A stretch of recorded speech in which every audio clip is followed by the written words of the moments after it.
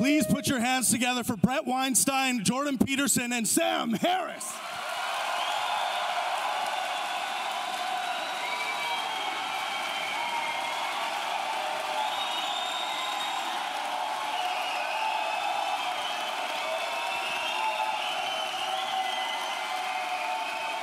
Thank you.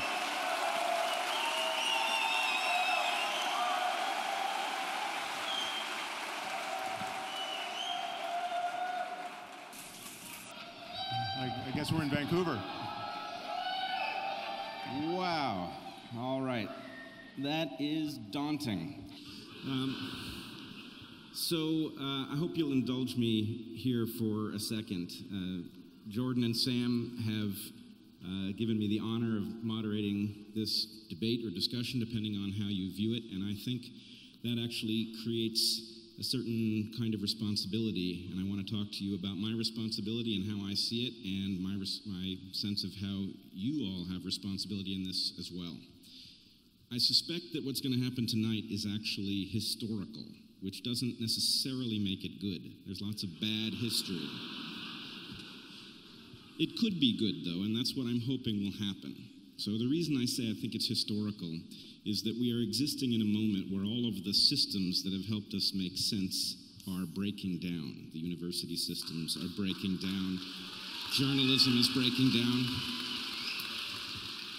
And at that same moment, we have a network of people who are trying to make sense in an alternative way, and I have to say, I think beating the odds for the moment. So here's the problem. That network is not entirely in agreement with itself about some significant issues, and Sam and Jordan have some differences that have proved very difficult. So what could happen tonight is we could have some sort of a failure where things get even more muddled.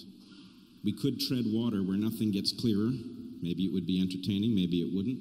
But best case scenario is that we figure out how to make sense of things that have gotten in our way before. And if that happens, then you all will leave here, and as you talk in your various networks, you will have something to say about in what way we upgraded our software so that we could talk more deeply about difficult issues. So, to that end, we would ask that you not film tonight's discussion and broadcast it online.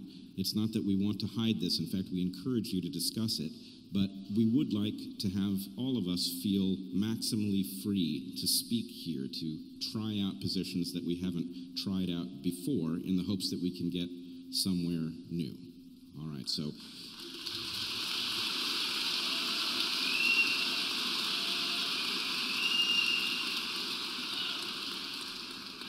I think with that, we will just put Sam and Jordan to it and see if we can head towards some of the discussions that have proved difficult in the past. Sam, Jordan? Yeah, thank you.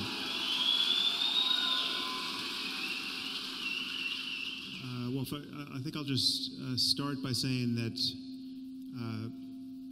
when we first had the idea to do this now some months ago, and I'm getting a little reverb here, so if you can dial down, there's a little feedback. When Jordan and I first decided to do an event together, it was after we did those somewhat ill-fated podcasts, and I joked that we would probably need a safe word for this event. So that safe word, as will come as no surprise, is lobster.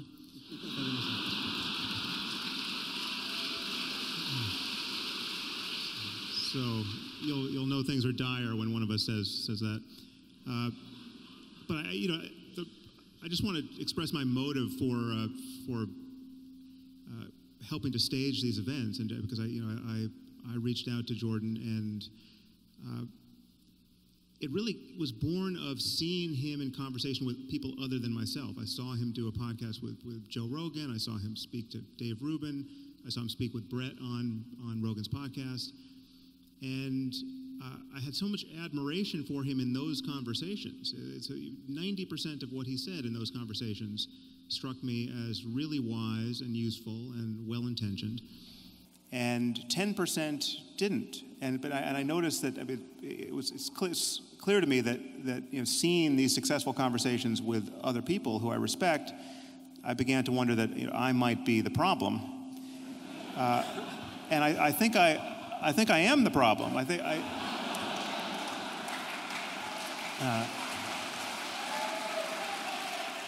Well, before you applaud, maybe I didn't mean that quite the way you took it. I think it's a good sort of problem for Jordan to have, because it's what happens on those 10% moments and what doesn't happen that I think made our conversation so hard. And I think there is stuff to clarify between us. So I look forward to doing that, and thank you, Jordan, for agreeing to do this. It's an honor to share the stage with you, and needless to say, having Bret as a moderator is almost an obscene underestimation of the role he should be playing on any stage, because as you know, he's been on my podcast, and that was one of the best conversations I've ever had. So thank you for doing this, Bret. Thanks, Sam.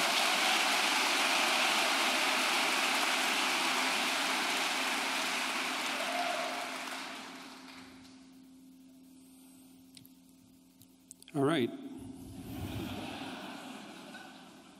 So I'm going to jump right into it, I think. Here. So look, I put up a poll a couple of days ago to find out what people, broadly speaking, might want us to discuss. And I've been taking a look at that, and I took a lot of notes, which is why I have my computer here, by the way, and my phone. It's not to check my email while the debate's going on, the discussion. I thought what I might do is just lay out some places that I think Sam and I agree. And because there's lots of places we agree. And then I want to figure out where we disagree, which I've been trying to sort out, and then I want to see if we can hash it out a little bit and move forward on that a bit. So I'm going to lay out. See, one of the things that Carl Rogers said, the psychologist, was that a good way to have a discussion with someone is to tell them what you think they think until they think that what you said reflects what they said. But look, this is a really useful thing to know if you're ever having a discussion with an intimate partner, for example, is that you have to put their argument back to them in terms they agree with. It's very difficult. So I'm going to try to do that.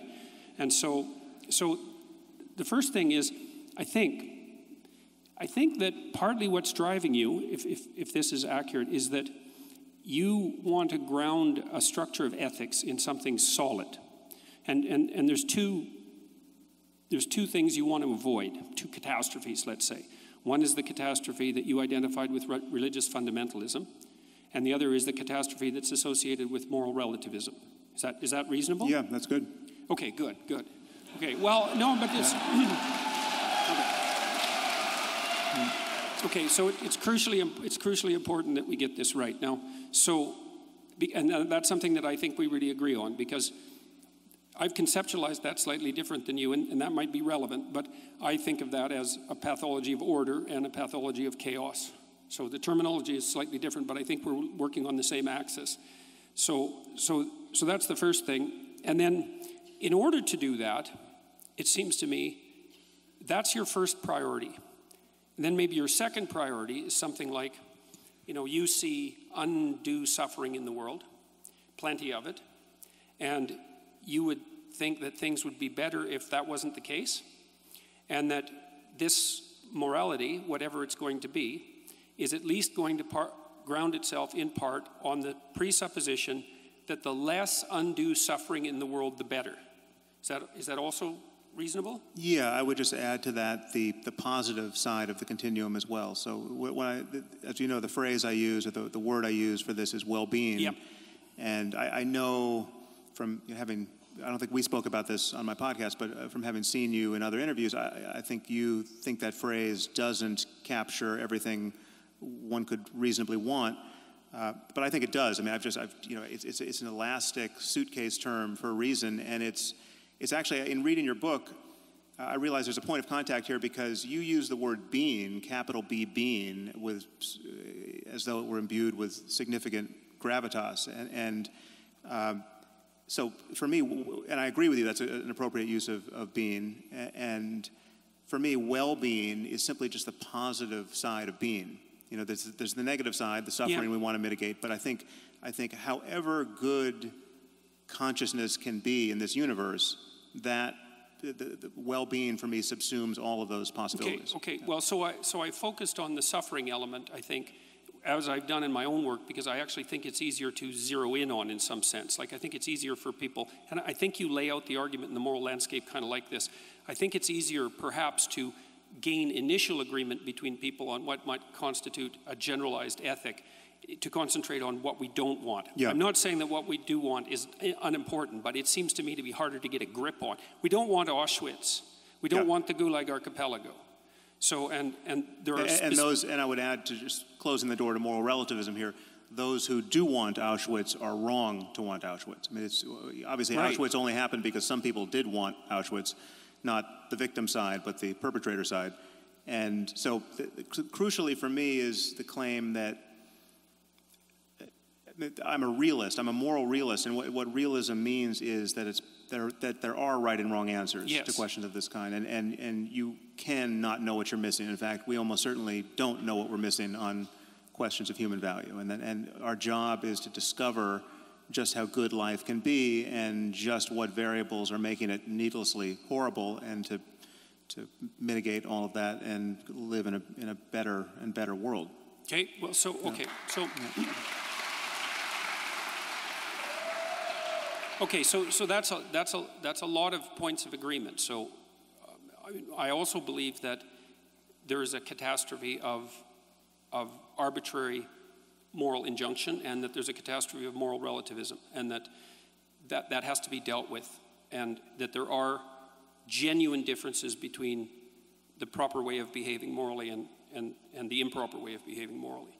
And I think that they are grounded in human universals, even though there's a wide amount of variation. So that's a lot of points of agreement, right? So we know that there's two things we want to avoid,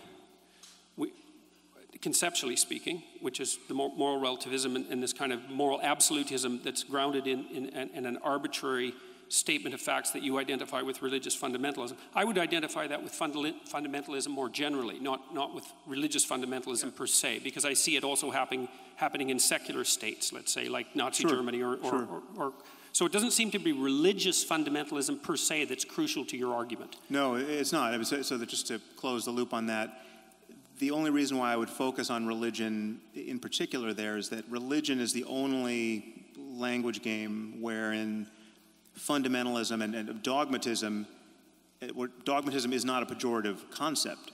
Dogma is a good word, specifically within Catholicism, and the notion that you must believe things on faith, that is in the absence of compelling evidence that would otherwise cause a rational person to believe it, that in a religious context is considered a feature, not a bug. Elsewhere, we recognize it to be a bug, and that's why the unique focus on religion.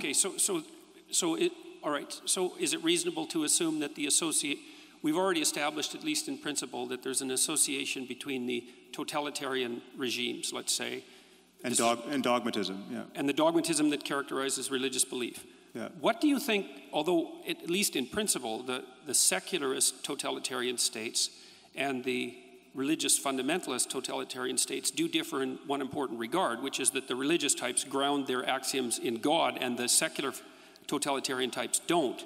And so there's got to be something about totalitarianism per se that's independent of, that's associated with religious belief in the manner that you just described, but that's not particularly associated with the belief in God. There's something that makes them, that's a commonality between them.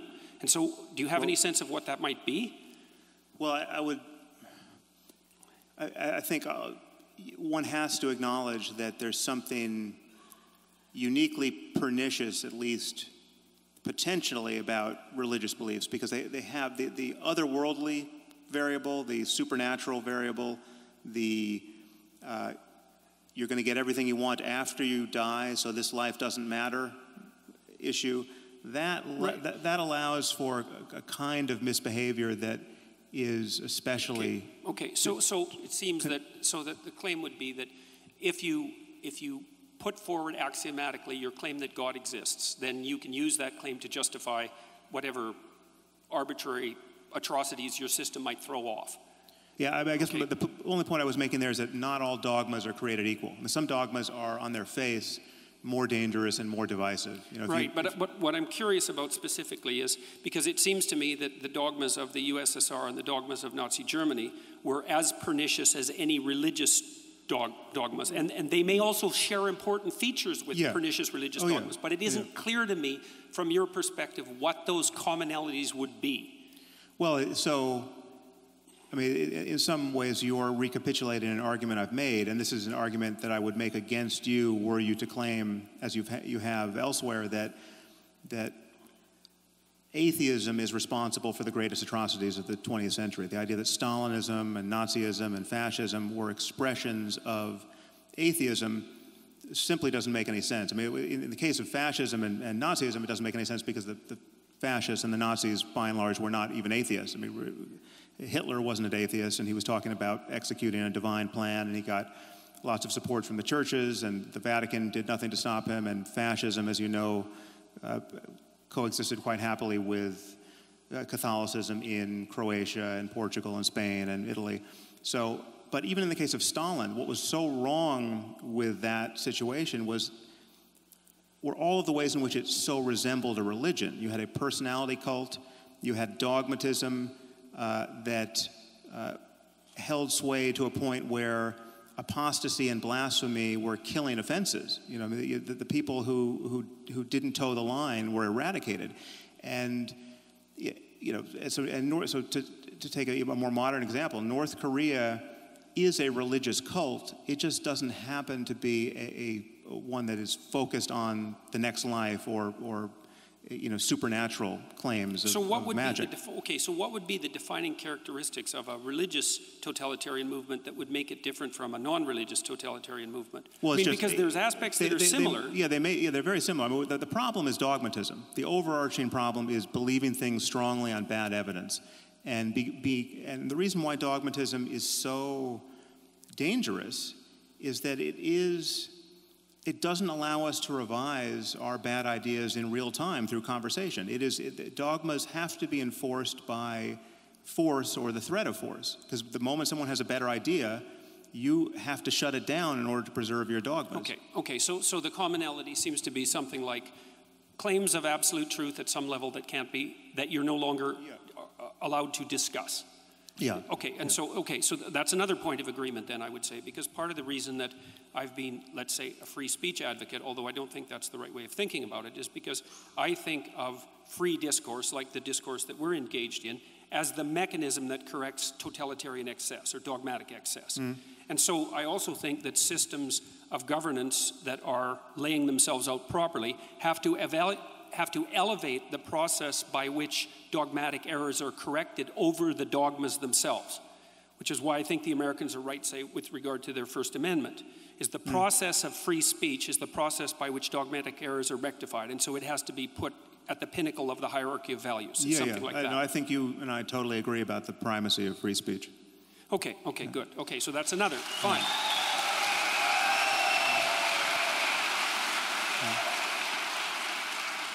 Okay, so then... Wait, I think there's one point that we should just lock in our gains here.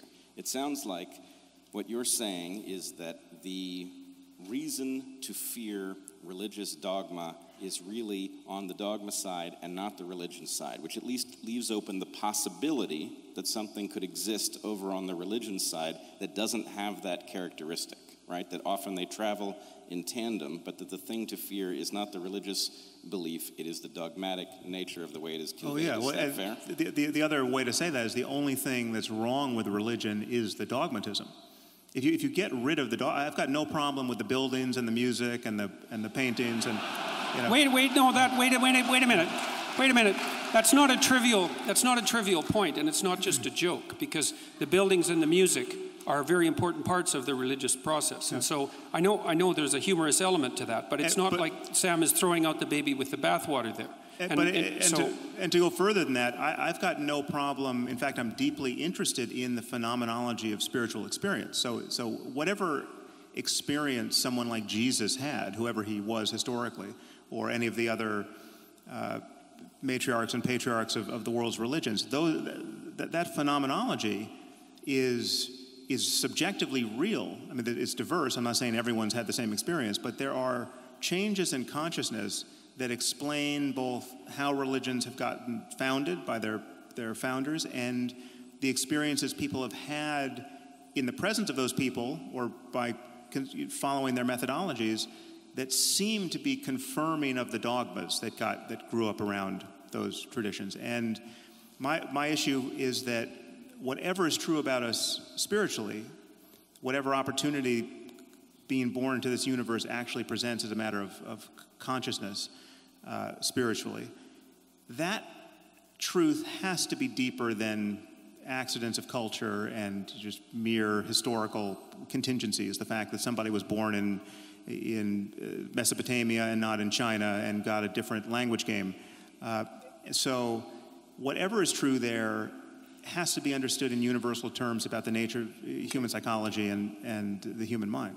Okay, so another thing that I wanted to just point out obliquely, and then I want to return to outlining maybe where we agree, is that one of the things that was really shocking to me, I would say, was my reading of what was originally Jane Goodall's discovery about chimp behavior, because there was this idea that was really rooted in Rousseauian thinking that the reason that people committed atrocities in the service of their group identity, let's say their tribal identity, was because culture had corrupted us. So it was a uniquely human thing.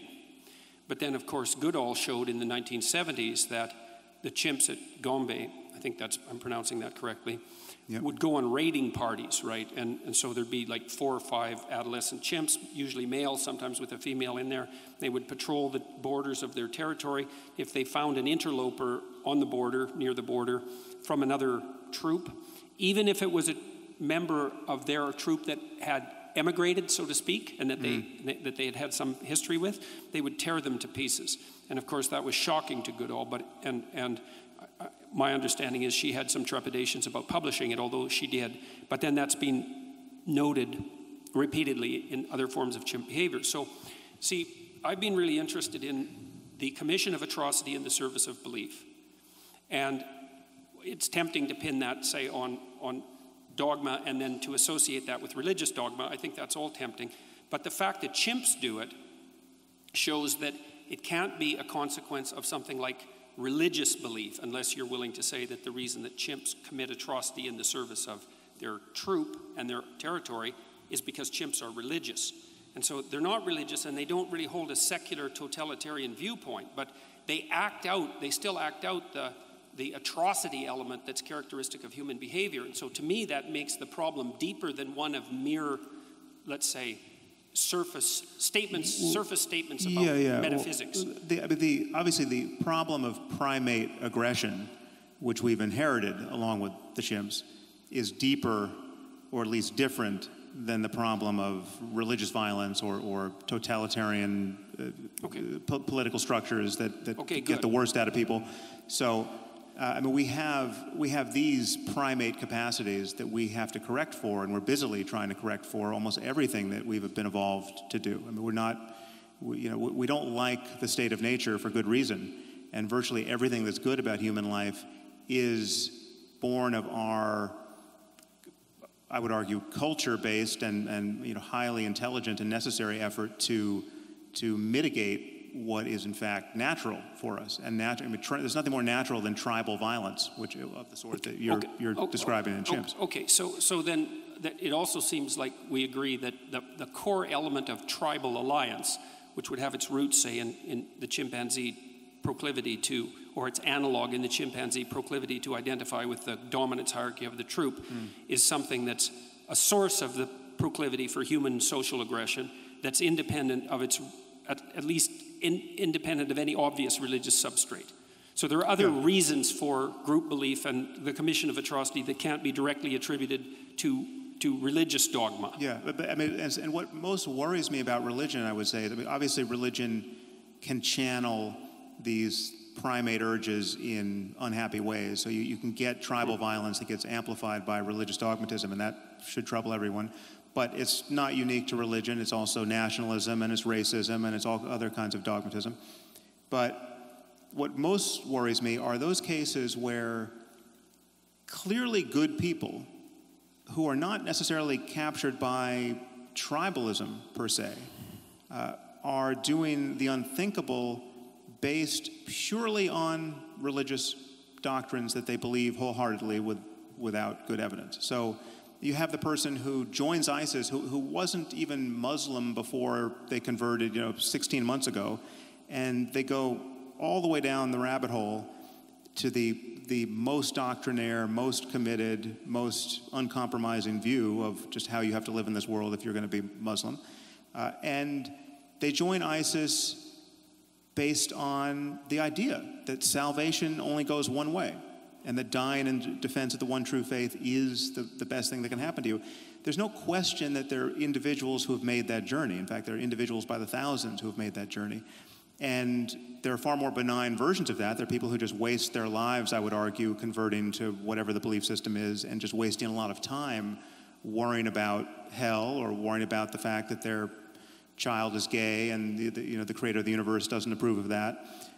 And so there are all kinds of suffering that strike me as truly unnecessary, born not of, again, ape-like urges, but ideas that any rational person would, if believed, would follow to that same terminus. I mean, the thing is, if you buy the fact, again, to take Islam as a current example, if you buy the claim that the Quran is the perfect word of the creator of the universe, never to be superseded by anything humanity does now or 1,000 years from now, that commits a rational then the exercise of human reason is bounded by this, I would argue, pathological frame, which leads to certain outcomes that should really worry us. Okay. So let's take that claim apart for a minute, because that's not your claim specifically, the claim that you were describing. See, because that's really not the claim that religious fundamentalists make. The claim they make is worse than that, because they claim that the Quran, say, or the Bible for that matter, is the literal word of God. But more than that, they claim that their understanding of that word is correct, which means they conflate two things. Because you could imagine a situation where you had a book, and I'm not saying this is the case, it's an imaginative exercise, where you had a book that had all the answers, that was extraordinarily complicated. And so that when you read it, it wouldn't be obvious that you understood it. Perhaps it wouldn't be obvious that you didn't understand it either, but you're not going to be able to, you can't get an uninterpreted version of the book. And so the fundamentalist claim is far worse. It's that not only is there an absolute reality, truth, embedded in the book, but that their particular take on that absolute reality is the absolute take on that book. And so they conflate their own, they make an assumption of their own omniscience and then pass that off onto God, so to speak. Except in their defense, and I don't often rise to the defense of fundamentalists, it's very easy to get there because some of the claims in the book are not at all hard to parse. In fact, many of them can only be honestly interpreted one way. So to take, again, an example that will be not inflammatory to you, but makes the point, it just says that the remedy for theft in the Quran is to cut the hands off a thief. I mean, that is the unambiguous injunction. It's not an allegory. It's not. You have to indulge some kind of tortured interpretive scheme to avoid the shocking fact that the creator of the universe thinks you should live this way for all time. And people like ISIS, I mean, this is my claim. It's just most of what is in these books, and this is what worries me about those books because they can't be edited. Most of what's in the books is clearly not the best that humanity is capable of in the ethical domain, or in the.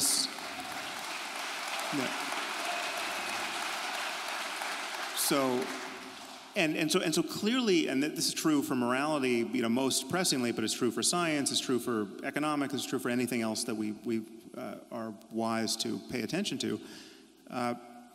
It's like slavery is condoned in the Bible, in both Testaments, and in the Quran.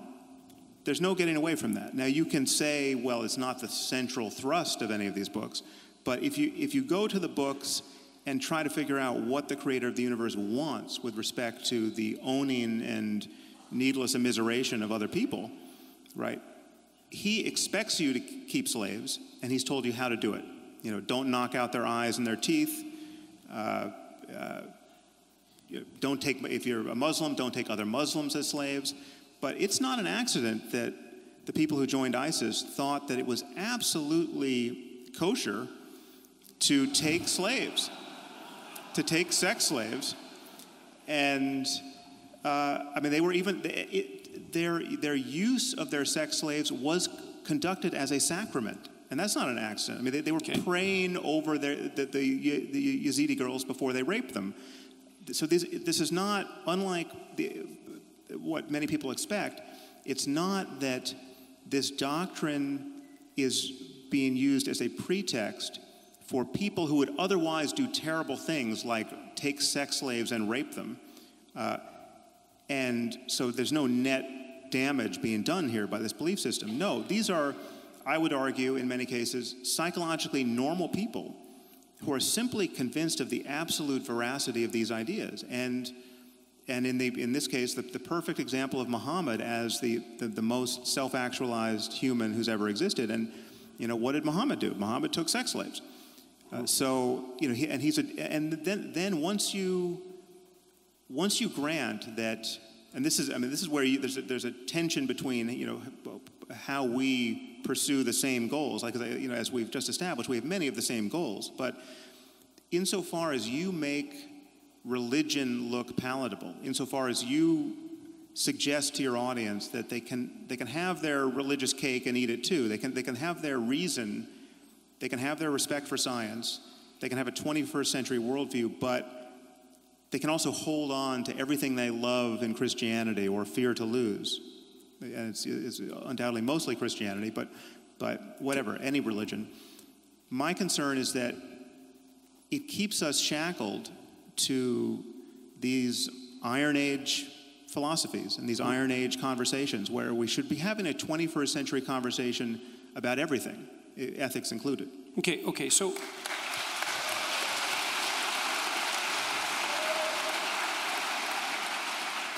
Okay, but I want to ask you a little bit about your feeling about... Wait, before you move on, I want to get each of you to clarify something so that we know where we are.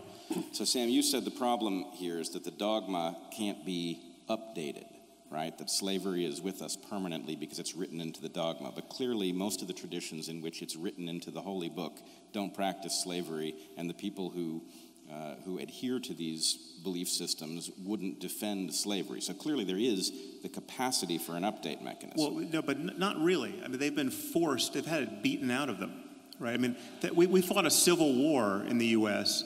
to get rid of slavery. But it was Christians who abolished slavery in England, though. What was that? It was Christians who were at the forefront of the movement to abolish slavery in England. There were Christians on either side of everything. I mean, there's no one else to do the job. Right, but that's the update mechanism. Wait a second. But it was specifically Christians who were using their Christian belief as a justification for eradicating slavery. The problem was they were actually on the losing side of a theological argument. And it would be much better, I think you would agree, if one of the 10 commandments had been, don't keep slaves. I mean, there's certainly one we could swap out for that one. And so that way, it would have been much easier for Christians to have fought against slavery. And it's much harder for Muslims, frankly, to fight against it now. The problem is that there's a point I made, I think, in my first book, is that the doors leading out of this kind of fundamentalism don't open from the inside.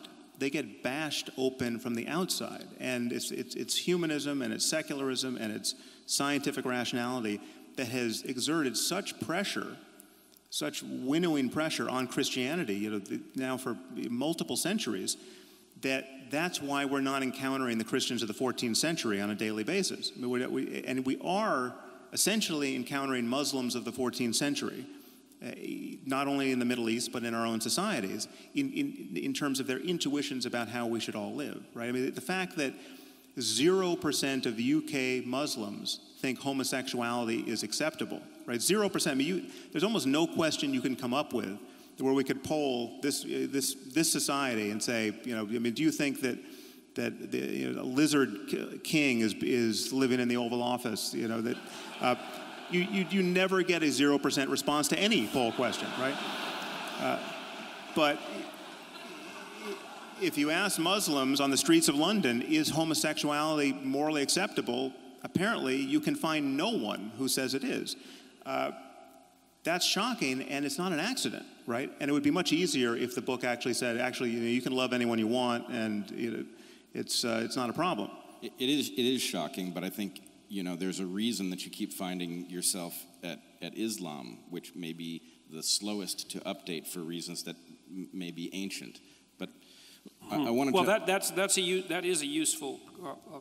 Well, I can do it for Christianity. I want to make the point as cleanly and as undistractedly as possible. But yeah, it's true. I have the same kinds of concerns about Christianity or Mormonism or Scientology or anything else.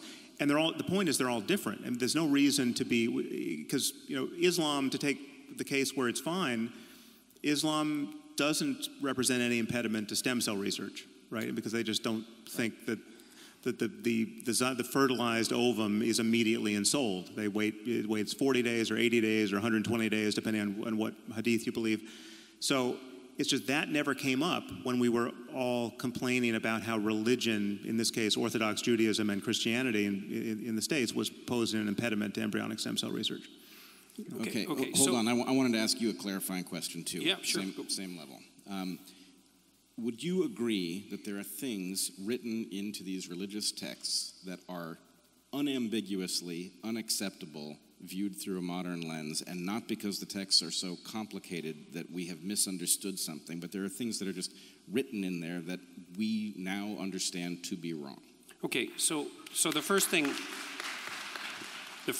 I would say is that we have to be very careful about equating all the religious texts, and I do actually think that you are careful about that, but that's something we can have a discussion about a little bit later. I agree with you there. So because, for a lot of my life, I would say, more interested in the universal truths expressed in religious belief across different cultures, but I've become more and more aware of the important distinctions between the religious cultures maybe in the last 10 years. So it isn't clear to me that you can just throw all religious dicta in the same bucket. And there's complex reasons for that. So, and one question, which you kind of sent at Sam already, is, do you see a hierarchy of unacceptability between different religious doctrines? And I would say yes. You acted, okay, fine. So, okay, now, but here's an interesting issue. And I think we're starting to zero in on, we've covered what we agree on, a lot of it. But there's another thing. Answer Brett's question, because I think it was a good one. Sorry, I answered the first half of it, but the second part is, I think that this is where I'm going to sound like a postmodernist, which I really hate.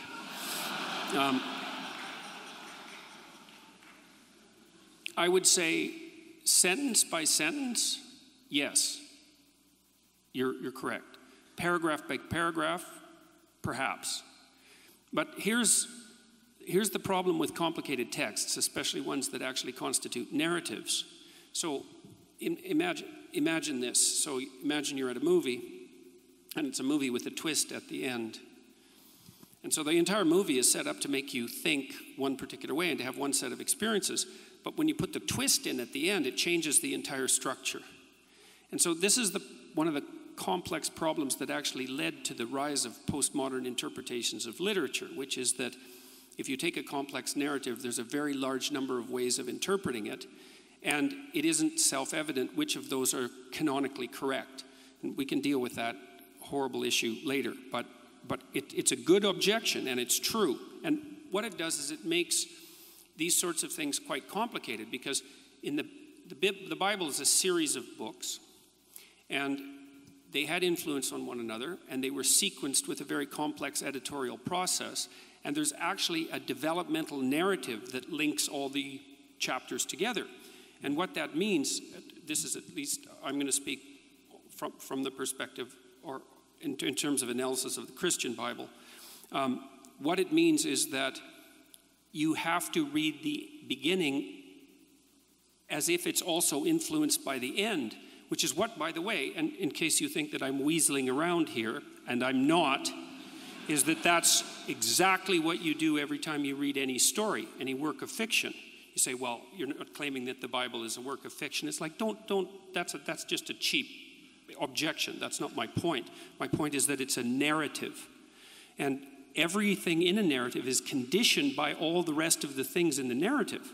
And it's well known, like if you're a screenwriter, for example, there's an old dictum, I don't remember who generated it, was one of the great Russians, that if there's a rifle lying on a table in the first scene, that it better be used by the end of the second scene, or it shouldn't have been there at all. So there's this coherence. I'm looking for the rifle in your answer to this question, though, because I want it to be used. My point is that it isn't reasonable to take a single sentence out of a coherent narrative and say that stands on its own, or it's rarely reasonable, because you have to interpret the word in the sentence and the sentence in the paragraph and the paragraph in the chapter and the chapter in the context of the entire book. You have to do that.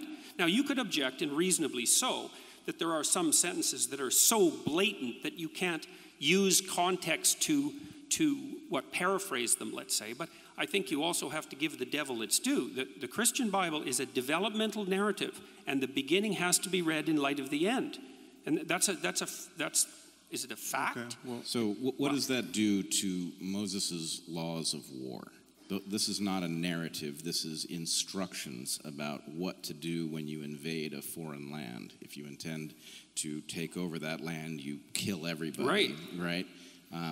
There are other rules in there about killing husbands and taking the wives for yourself. The Old Testament's a brutal document. Absolutely brutal. And so my point would be, I don't know that reading that portion in light of the end, even if you call the end the New Testament, I don't know that it changes Moses' laws of war and their acceptability in any modern hypothetically, if you context. take the New Testament seriously, it does, because it's a document that supersedes it. And I think there's actually technical reasons why it doesn't supersede it on every point. I mean, this is the problem. Slavery is a very straightforward case, because clearly the Bible thumpers of the South who were defending slavery with reference to the text felt they were on firm ground. And I would invite anyone to read what the New Testament and the Old Testament say about slavery to see that they were on fairly firm ground, that the balance of the honest reading was on the side of clearly we can keep slaves, right? Jesus never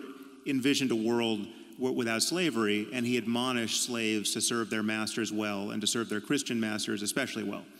The English Protestants wouldn't have agreed with that because, like I said, they were at the forefront of the fight against slavery. Okay, so but I think they there was were a clearly range influenced by something outside the text. And this is, again, you're making this harder than it is, and my concern is why.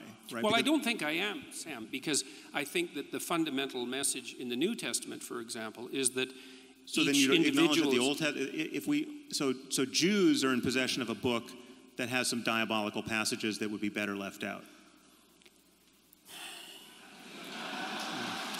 You're not going to offend me. I'm Jewish. It's not like look, in the Old Testament itself, in the Jewish Bible, there's also the seeds of the same tension. So, for example, there's a tension, and this should be a tension that's of interest to you, because you've stated quite clearly in your book, in the Moral Landscape, that you don't want to throw the baby out with the bathwater with regards at least to religious phenomenology. You said that, for example, I still consider the world's religions to be mere intellectual ruins maintained at enormous economic and social cost, but now I understood that important psychological truths could be found in the rubble.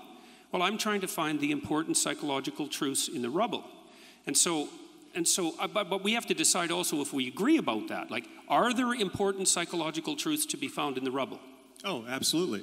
Okay, But the problem with Revelation, this notion of revelation, this notion that some books weren't written by smart people, they were written by God, confines you to taking the whole text, even though this text was cobbled together over centuries, and for whole centuries, some books were in the New Testament and then they got thrown out centuries later, and some books weren't in and then got put in. So it's like it's an all too human process that got us these books in the first place. But once they were set, the believers imagine that you're stuck with every passage. And there are passages in the Old Testament that tell you to stone a girl or a woman who's not a virgin on her wedding night, take her to her father's doorstep and stone her to death, right? And where you find... We can probably agree that those are wrong. So there's another point of agreement. But you don't have to read the book to the end to know that it's wrong. I mean, you can get that from the paragraph. Yeah, but that isn't what I said. I didn't say you had to read to the end of the book to know that it's wrong. I said that you needed to read to the end of the book to contextualize those statements within the whole. I didn't say that you needed to read. There's no exculpatory context to those kinds of statements, and that's a problem. Well, there is in the Old Testament. There's a real tension, and this is, I think, the tension that would be of interest to you. Is there's a tension between the dogmatic and the prophetic traditions, and I think to the degree that you're interested in religious phenomenology, you find yourself on the side of the prophetic tradition. And the prophetic tradition has implicitly in it, what would you call, an implicit damnation of those cruelly dogmatic rules. You see that emerge all the time in the prophetic tradition. Arguably in Christianity. I mean, I think. No, in Judaism, it's clearly there in the Old Testament with the distinction between the. I was going once again to Islam, but every prophetic. I mean, the notion of prophecy is dangerous and worth worrying about. I mean, the idea that any ancient book contains in it a perfect description of rightly interpreted, however difficult to interpret it. If you're only smart enough, you could extract from this text a perfect window onto the future, right? And that whole generations of people have lived by the lights of this cockamamie idea, right? That the world is going to end and its ending is going to be glorious, right? This is at the center of most eschatologies. It's just that when the wheels come off totally, right? That's on some levels the best thing that's ever going to happen, because it's showing you that in this case Jesus is going to come back and throw the sinners into a lake of fire. And I've read to the end of the book. It's pretty scary at the end as well. I mean, Revelation is no kidding. Well, that's a really good objection. But like when I did my lectures on the Bible last year, I said that they provided a psychological take on the biblical lectures, and that's what I'm going to attempt to maintain here. Because I don't believe that I'm qualified to make fundamental metaphysical statements, but the scene that's delimited out at the end of Revelations, that's a very interesting book read psychologically, because it's very complicated. Anything. I mean, this is we should talk about. Well, let me just address that. I'll only take a minute to do it, and I'll try to be succinct. So there's an idea that's expressed in that book, is that it's something like things are always falling apart in a fundamental manner. It's built into there's an apocalyptic element to human life. We fail in small ways and we fail in catastrophic ways, and everything that we have, we lose and we die.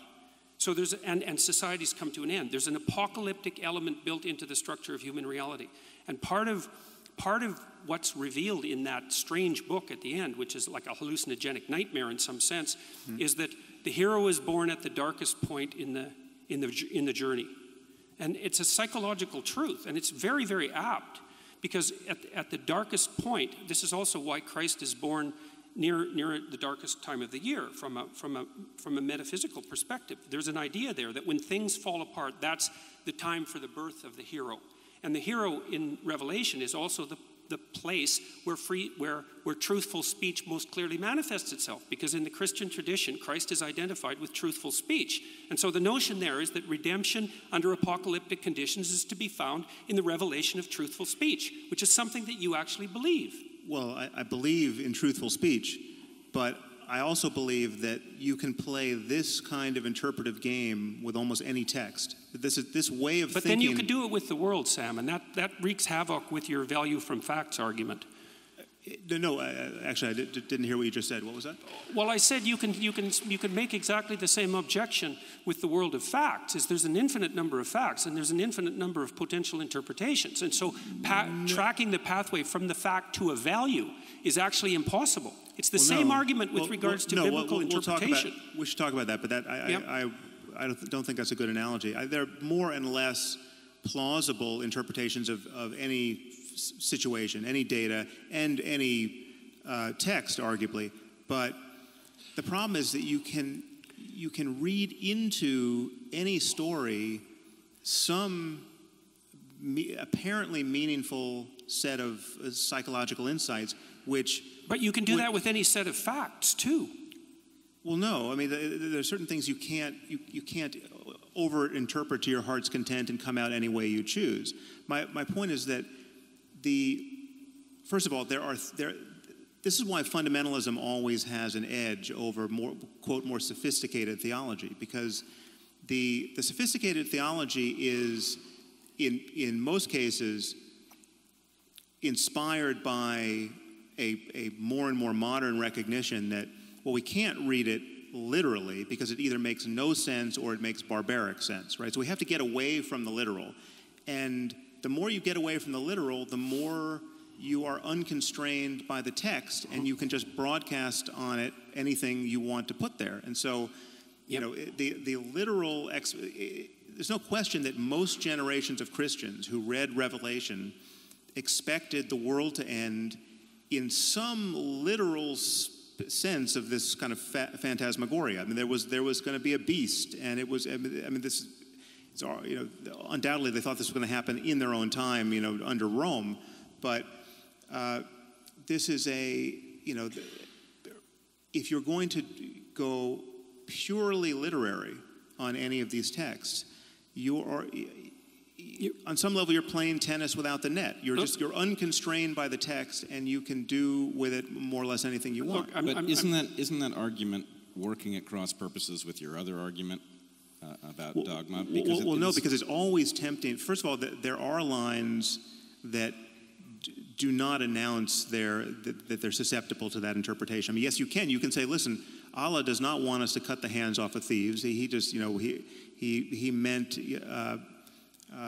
cut the hand of their volition rather than their actual hands, right? So you're constraining them rather than cutting. Now, sure, undoubtedly there was some Muslim somewhere who wants to interpret it that way, but it gets harder and harder the clearer the line is. And the problem with all of these texts is that there are so many principles. Again, I mean, so to read Revelation any way you want, it is still a problem that it is perfectly rational on the basis of reading that text to expect the world to end and for Jesus to be the only savior of it.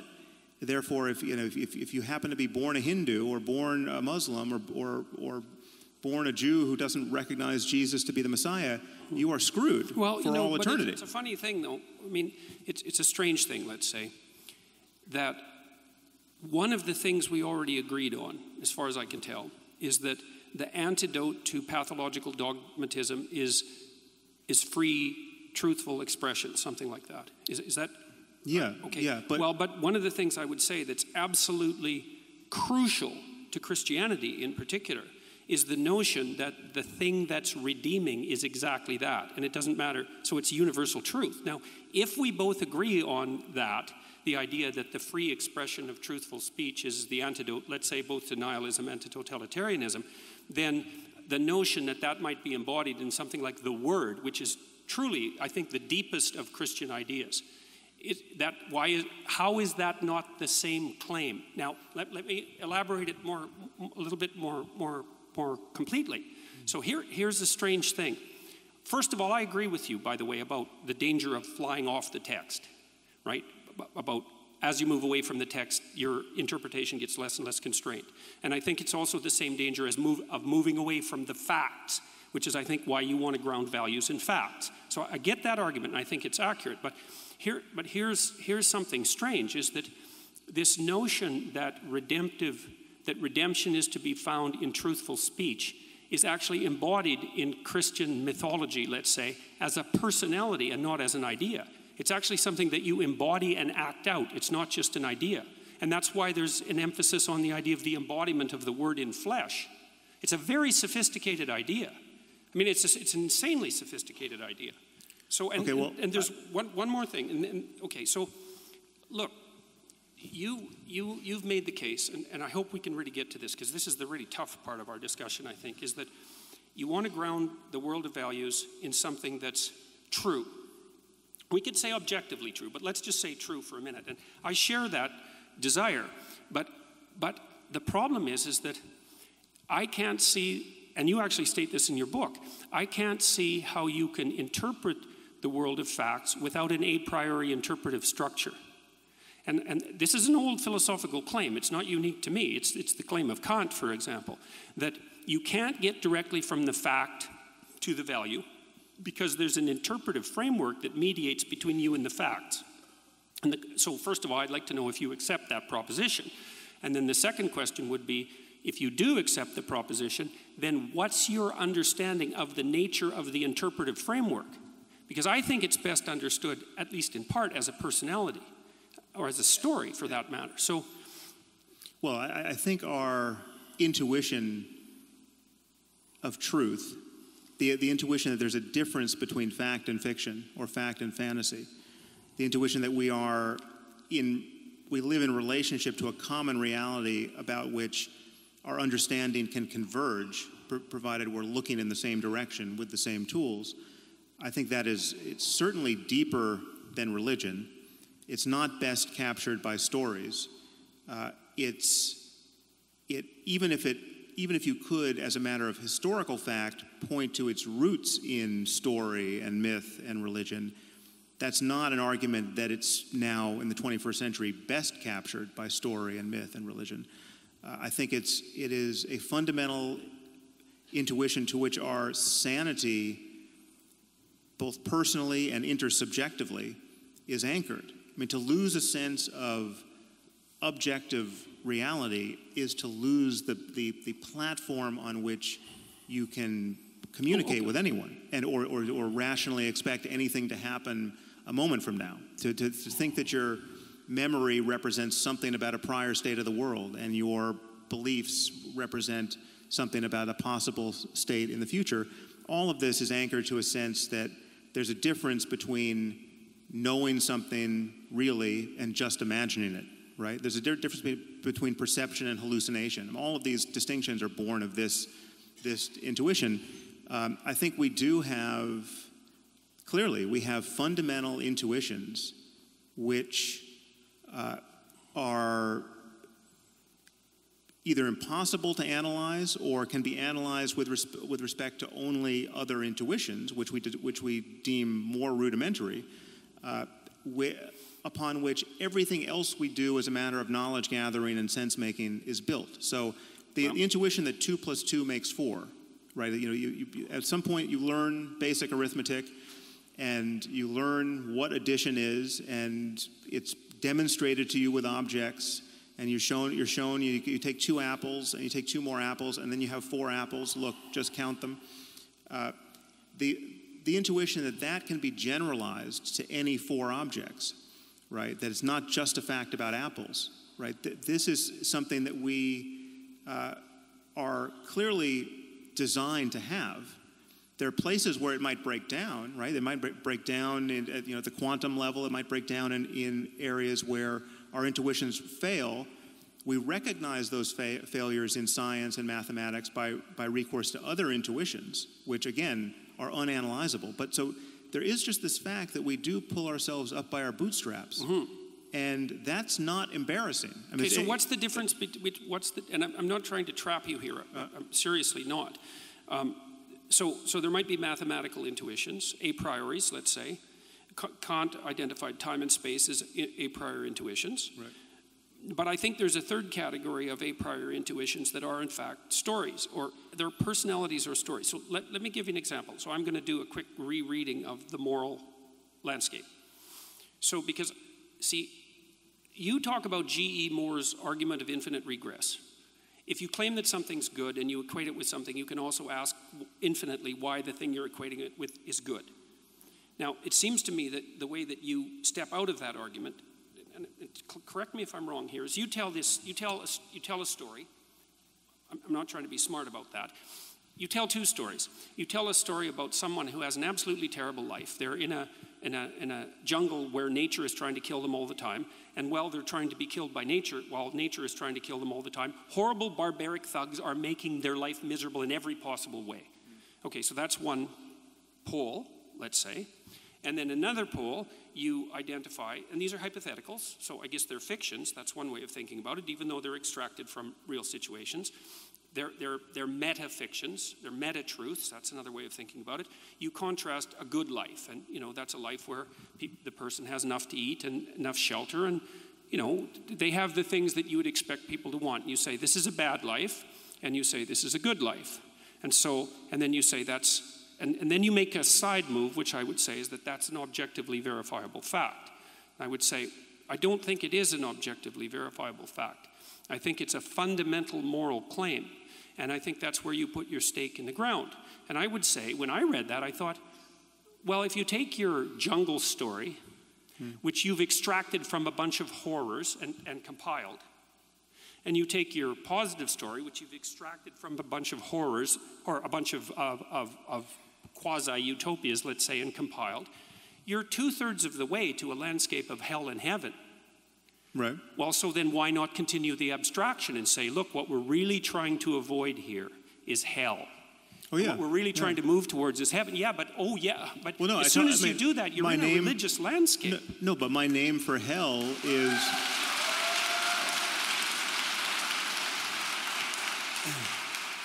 It's very interesting because, you and I were talking about this at dinner. We were talking about this at dinner and how the overlap or lack of overlap between our audiences. And so, I just heard from your audience there, and you might have heard from the odd convert. But what's amazing to me is I have to do some work to figure out what point they think you made. Because wait a second. Wait, no. Hold on. No. And then, I said, if you're going to produce a fiction, why not go right to the end? Okay, because you did produce a fiction. You can tell stories by way of communicating certain ideas. I mean, that's obviously. I'm not saying stories aren't incredibly powerful and useful and inevitable, right? It's like Wait, I think you are. You might not be saying that they're not inevitable, but you are debating their utility and power. Because you said that you don't need the story as an intermediary. I'm not. So now we have a few doors open here, which I think we should extract the most out of these areas that we've touched and not run on to something else. So I think there's to talk about the utility of story, right? Which is obviously a fact about the world and about human psychology that you're reading a lot into and more into than I'm reading, right? And the people we just heard from love that you. Well, maybe I'm reading more into it than you are. I'm not sure about that. But you talk a lot about the primacy of stories, and you are trying to get me to admit that even I helplessly resort to storytelling to make my points, right? Well, you did there. I think this is a good place for us to, and I don't want us to get bogged down, but I think it's a good place for us to touch this topic of the distinction between literal and metaphorical truth, which you might want to introduce it, but because that in my mind that covers this different emphasis on stories. Okay, briefly, but we are at 60 minutes, and we had agreed to go an hour and 15 before we start Q&A. So I agree that metaphorical truth is relevant here. Metaphorical truth is my argument that there are some things which are literally false, but if you behave as if they were true, you come out ahead of where you would if you behaved according to the fact that they are false. And so that these things hover in a kind of intermediate space. To call them false is incorrect. Right. And I hear Jordan wanting to call them true because they're so useful. Right? Well, but you also look, this is what happens in the moral landscape, I think. Tell me why I'm wrong, because I'm really trying to understand it. See, I think you dealt with G.E. Moore's problem of infinite regress by staking a moral proposition. And your moral proposition was, look, here's a way things can be horrible, and here's a way things can be good. Can we accept that this is horrible and this is good, and that we should move towards good? And if the answer is yes, we can accept that, then we can proceed. And maybe we can even proceed with extracting values from facts, but we have to accept that a priori presupposition first. And you insist that we have to accept it because it's objectively true. And I don't think that's correct. So let me just get the proposition clear. So my argument is that the worst possible misery for everyone is bad. That's hell. Okay, so hell is the religious version of that, but you can forget about religion or whether there's a God or anything else. That we live in a universe that admits of the possibility of experience. I'm asking you to imagine a universe where every conscious mind, every mind that can have an experience, is tuned to the worst possible experience for that mind for as long as possible. So there's no silver lining, there are no lessons learned. Everything that can suffer suffers as much as it possibly can for as long as it can. Mm-hmm. Now that includes human beings, it includes animals, and it includes future AI that we might build that can suffer. It includes beings that we'll never know about, right? So my argument is that's bad. If anything is bad, that's bad. Okay, we don't disagree that hell is bad. If the word bad is going to mean anything, that's bad. And you can't say... That's fine, but it's not a factual claim. No, it is. It's a claim about... So I would argue to you, and again, it's hard to impart this intuition if someone doesn't share it, but if someone doesn't share this intuition, I have no way of interpreting any other word that comes out of their mouth after they admit they don't share this. So just imagine someone saying... But even that doesn't make it a factual claim. No, so again... So you guys are going to get stuck here, and I think you're going to... Yeah. No, again, give us one more minute. Okay, one more minute. One more minute, because I don't think we'll get stuck here.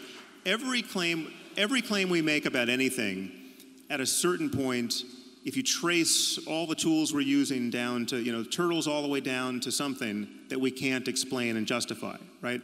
This is true of physics, it's true of mathematics. I just said it was true of arithmetic. Gödel proved it's true of arithmetic. I mean, we have intuitions of truth that can't be cashed out by recourse to the system itself. And it's true morally, I would argue, in this sense, that yes, the worst possible misery for everyone is bad. And if you're going to say, well, okay, who knows? Maybe it's good. What does bad mean? What bad means that... Again, you guys are going to get stuck. Let me try to help. It's okay. Really. It's okay. What does bad mean? I agree with you. I really think that we're going to go down a rabbit hole here, and we'll never come back out. This is a crucial issue. It's an absolutely crucial issue. This is why you get stuck. All right, so we have a mutiny here. We're at war with our moderator. Yes. Give us 2 more minutes, because it is crucial. Okay. Well, so let me. I mean, honestly. By the way, I have a prediction that in 2 minutes we won't be any farther than we are now. Okay, let's bet. I'll bet you $1. You're literally playing devil's advocate here, because you don't believe that hell might be good. No, right? Of course not. Okay. I didn't say that for a second. So you're willing, I agree that it's bad by definition. This isn't I would argue that anything you would, if you're going to use the word bad and good, or better and worse, or make any value judgment about anything, it will, implicit in those judgments will be an acknowledgement, whether you're going to acknowledge it or not when I put the question to you, that the worst possible misery for everyone is bad. You can't use the word bad unless you're going to acknowledge that. I'm not disagreeing in the least about that. Okay, not a bit. So it's built into your good and badding with respect to every other situation in life. Fine, I agree. If you're going home tomorrow and a bus drives by and cuts your hand off, and you say, well, that was bad, it only makes sense with reference to this underlying claim. Well, it would be worse if the other hand got cut off too, and everyone's hands got cut off. You're beating a dead horse here, man. I agree with you. So I'm saying that everyone assumes this, whether they claim to or not. Okay. So to say, and this is how I bring G.E. Moore's argument to end. Yeah, right. He says his argument depends on it being intelligible at that point to say, well, is that really bad? Is it really bad? Okay, well, what would really bad be if the worst possible misery for everyone didn't get you there, right? There's no other space to occupy. I'm also not disputing the utility of your move to bring G.E. Moore's infinite regress to an end. I'm disputing something very specific. I'm disputing the issue that that's a factual claim. That's all. Well, hell is bad. We should avoid it. It brings Moore's infinite regress to an end. All of that, I agree. It's deeper than a factual claim. It's just a claim about it's a claim that is required to make any value judgment intelligible. Right, any value judgment. So, yes. so it's like it's not an arithmetical claim. So an arithmetical claim about addition in this case is now you're making my point for me. You could say the same thing. You could say, when I say 2 + 2 makes 4, you could say, but is that a factual claim? And there's some way of jiggering the way you talk about facts with respect to mathematics, where I can say, well, it's not a factual claim, but it's an arithmetical claim. It's a mathematical claim. Well, right? I'm also not trying to. I just don't see. I don't see a need to balkanize our claims in this way. Yep, fine. What I'm trying to do is what I'm really trying to do. We need the problem I have with your argument, and this isn't. I don't mean that you're wrong. I see what you're doing, and I see why you're doing it, and it's, as far as I can tell, it's laudable. But the problem is that as far as I can tell, there's problems it doesn't solve, and there's other problems it leaves unaddressed that don't have to be unsolved or unaddressed. And one of the problems is this problem of the intermediary interpretive structure. And you already said we need intuitions to guide our interrelationship with facts. Okay, so we've already agreed on that. So the question is, what are the nature of these intuitions? And I'm saying some of those intuitions take the place of stories, take the form of stories, but even more than that. So I'm going to go after the hell thing again, okay? Because you said, well, it's bad, and you made sure that I also agreed with that, which I do. I agree with that. And then it's a point of profound agreement between you and I. Like, I've spent my entire life trying to understand why people did the worst things they could possibly imagine in the service of their dogmatic beliefs. And so I think that that's not good, seriously, and I'm no fan of moral relativism. So we're on the same page there. Now, but what I noticed in when you wrote The Moral Landscape is you tell it, and I'm not trying to trap you. You tell a story about, it looks to me like it's a story about heaven versus hell, essentially. Let me use that language momentarily. But it's also a story about good versus evil. And this is why. Is because the question is, what's bad about hell? Now, you say the suffering. It's like, fair enough, man. True enough, but not true enough. So in Dante's vision... What's also bad about hell? In addition to the suffering. The actions that put you there, the malevolence that generates it. Well, sure. Okay, but that's part of the suffering. So No, it's not. No, it's not. It's not the same as the suffering. It's not the having your hand cut off. It's the pleasure that's derived by the person who cut it off. And that is a different thing. That's more. So, but that's part of my picture. Well, but wait, it's an important. The distinction is important. But, for example, but Jordan, my picture of the moral landscape includes all of this. It includes everything that, and this is why I don't readily answer to the name of utilitarian or consequentialist, because the way those views tend to be taught, they tend to take as in the tally of consequences, you leave out the psychological implications of being the sort of person who would have sought those consequences or behaved that way, right? So I would grant you, and I'm explicit about this whenever I talk about this, that part of the picture of any consequentialist discussion of well-being is everything about the human mind and social relationships and societies born of all the individuals living together. Everything there that leads to different states of consciousness. So it's like you having negative intentions towards other people that give you that produce certain negative actions in the world. Those intentions themselves are part of the consequential picture. Those intentions themselves close the door to certain kinds of positive mental states that you don't have. Let's say you don't have compassion because you wake up every morning just trying to figure out how to manipulate people. Well, not being able to feel compassion for other people is a bad thing for many reasons we could adduce. And yet the usual consequentialist picture just looks at what's happening out in the world in terms of the body count, and that's not, it's all part of this picture. We're all talking. Anything that can possibly affect a conscious mind anywhere is part of the picture that I'm painting, that I'm calling the moral landscape. Okay, so I want you to let me step in. I think I can. We need to bring you guys. I can get us somewhere. All right, I'm going to start with you, Sam. Okay. Let's swap out the idea of metaphorical truth for something a little harder-headed. heuristics, right? We have heuristics. We use them to perceive the world. They're often highly reliable.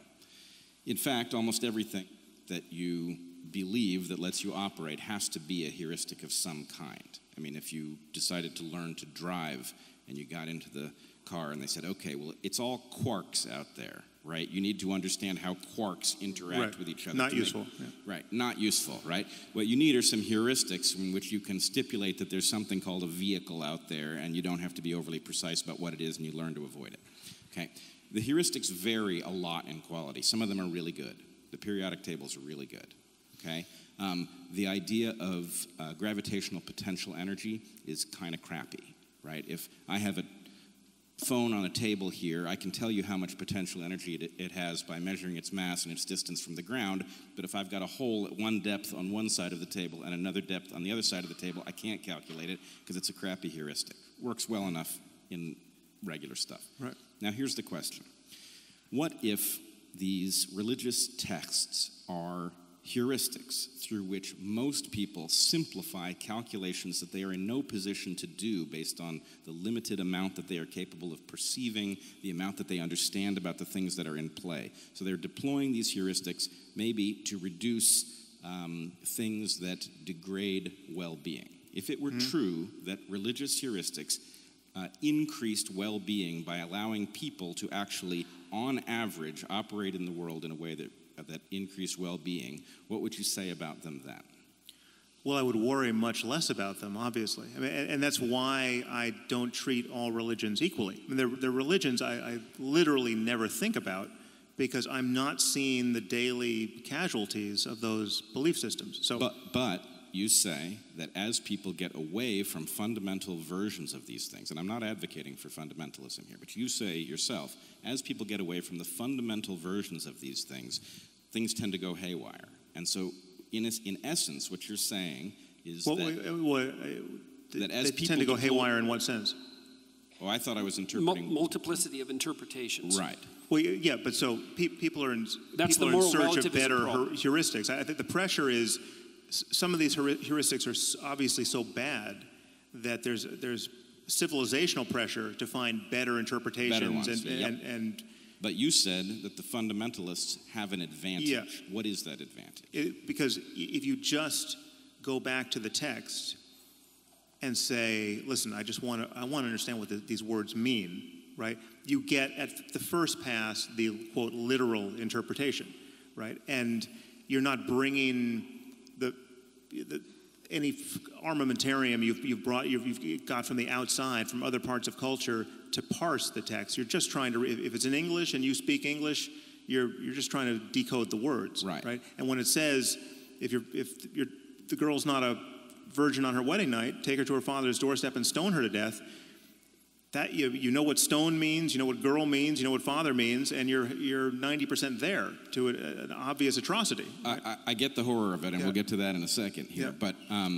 But the basic point is to say that the fundamentalists have an advantage is to acknowledge something functional about those stories, which I'm claiming are going to be some kind of evolutionary heuristic for living a life. Doesn't make them defensible. They have an advantage. It's not an advantage that. It's an advantage. It's a mimetic advantage. It's an advantage. ISIS has the advantage when the people who share their interpretation of Islam. It's why someone like Anwar al-Awlaki could make YouTube videos that so many people found compelling. It's because it's totally straightforward. It's like the advantage is, listen, there's a lot of people spending a lot of time lying to you about what these books mean and what the prophet and how he lived, right? You know in your heart that my interpretation of this is correct. You just read the words, right? And there's a strength in that. There's an honesty in that. It's clear when it says sacrifice a goat. Goat means goat, right? Like you don't have to do something else to make goat mean having nothing to do with goat, right? And so that it's an asymmetric war of if you're going to try to make your dogmas more and more palatable by importing stuff that clearly was never even in the worldview of anyone who birthed these religions, you're not doing that because you want to live even more by God's word. No, you found some of God's words unacceptable, right? And every fundamentalist can sniff that out, and they're right to sniff it out, because in fact, it is in fact the motivation. Okay, good. So I think we've got a tenuous kind of agreement that there might be some kind of utility, that utility might be morally questionable sometimes, but that there is some reason that people would resort to a fundamental, simple interpretation, because as they depart from that interpretation, things get more difficult and it creates some kind of disadvantage. Well, part of the problem with that would be that as you move away from the text, you fractionate the moral belief system and you end up with a nihilistic situation. So as you move away from dogmatism, you move towards the parallel danger, which is moral relativism and nihilism. And so hopefully you can find some balance. So let me ask you... No, I want to ask you a question. Oh, yes, okay. Yeah. So, and also, what time do we actually stop this part? Because it's 10. I just missed the time card. But I think we have another couple of minutes. Okay. So... There's no objective reality to time, I think. Actually, it's a pretty good conversation we could have. Oh, but okay. So here's my question for you, is if we agree that there is some way in which religious texts carry some kind of value because they allow people to figure out how to navigate their lives in ways that might reduce suffering, reduce the complexity of the choices that they have to make, presumably you will agree that that would be consistent with an evolutionary interpretation, that the fact that the stories themselves are yes. functional would provide an advantage to those who were deploying them. Yes. So here's the problem.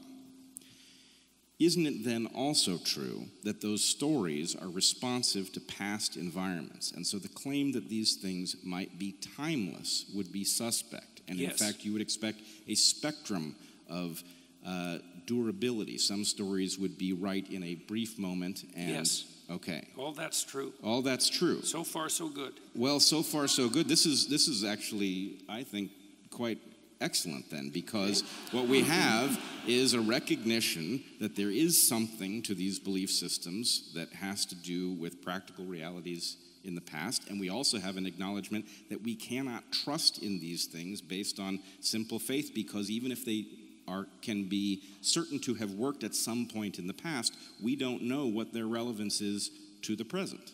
Right. Okay. Fair enough. All right.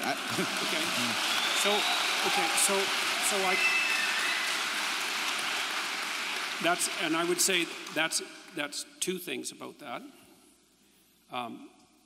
That's exactly why we're having this discussion.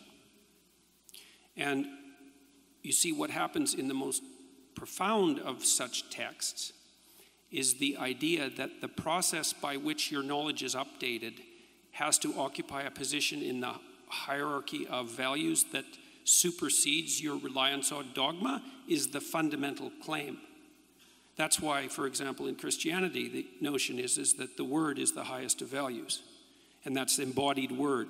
And that's the thing that mediates between order and chaos. And everything else has to be subject to that. And I would say that's not a claim that's unique to Christianity. So, for example, I think because we're being told we're out of time here, so I want to give Sam his reaction to that as well, and then we'll move on to Q&A. Well, I'm tempted to just ask Jordan a question here. I mean, it's hard to know what to save for tomorrow night, but I feel like we've got 3,000 people sitting here who would really like an answer to this question.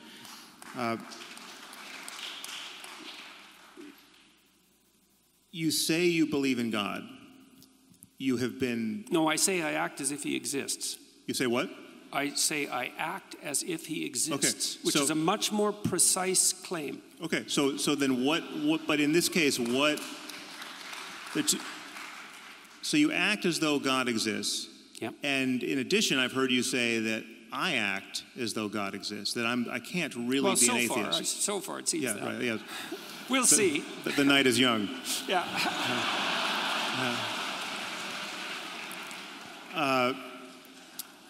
So in that sense, I'm not really an atheist. I've heard you say this. So that well, some of you is. Well, if I were really an atheist, I would be far more poorly behaved than in fact I am. Right? I would be like Raskolnikov committing murders and assuming there was nothing wrong with it. It would be more likely, yes. Yeah. Okay. So wait, that's a big distinction. I need to know. Be more likely. What was that? It's a big distinction. That you would is very different than it would be more likely. Taking the safety off the gun is not the same thing as shooting it, right? Yeah. The temptations laid open to Raskolnikov would be more at hand. Okay. Just as they were to him. So, in what sense do you mean? What is the God that you act as though he, she, it exists? And what is the God-shaped thing I must have in my life to prevent me from being a, quote, real atheist? Well, okay, first of all, I have to point out that there's no possible way I can answer both those questions in 2 minutes. Well, it's the same question. I mean, what do you mean by God? Okay, well, I'm going to tell you some of the things that I mean by God. Okay? We do have to get to questions. Maybe we're going to do this tomorrow. Yeah, maybe this is where we start. Oh, God. Well, that was a pretty resounding no. It seems like that constitutes an audience question, wouldn't you say? All right, I tell you what. Let's...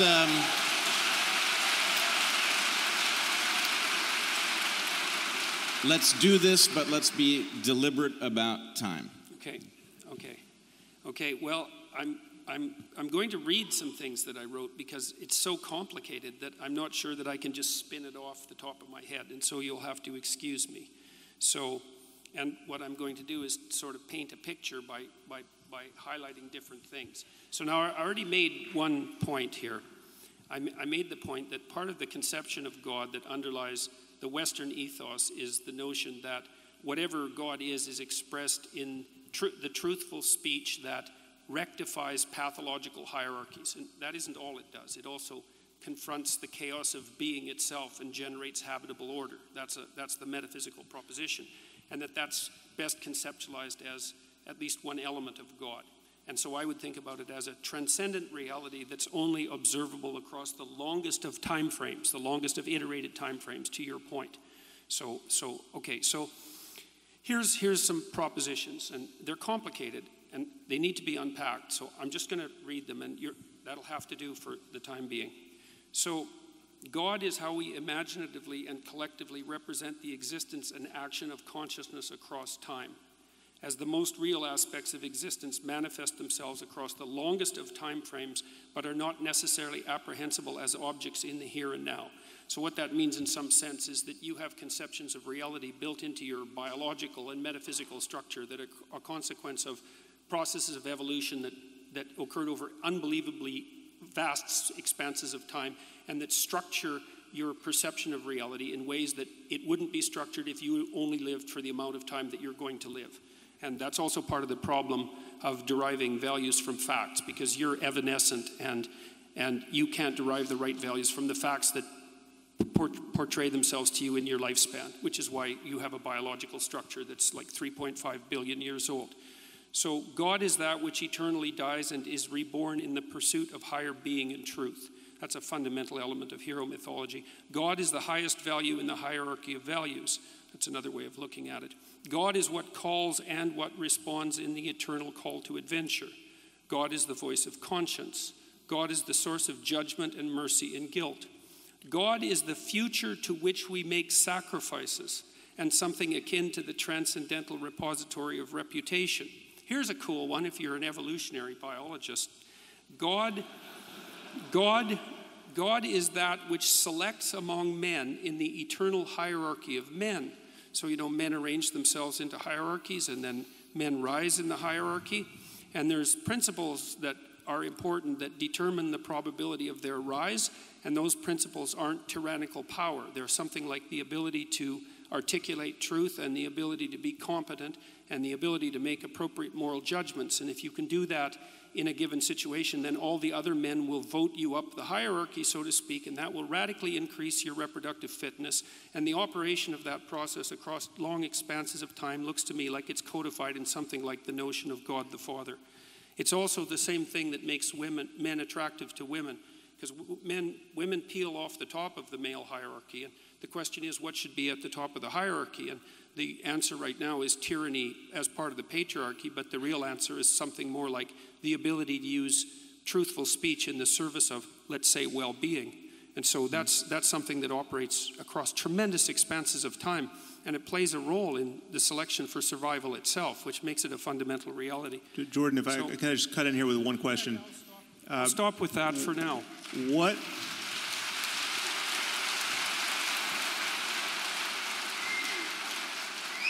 So I was not hearing in that list of attributes a God who could care if anyone masturbated. I was not hearing a God who... Depends on what else is stopping you from doing, Sam. Sorry, I missed that. I said it depends on what else it's stopping you from doing. Well, yeah, okay, so it's yeah, important to live. But seriously. It's important to do something other than masturbate. Yes. Yes, which actually constitutes a problem for many people. Which is harder than it sounds. Yeah.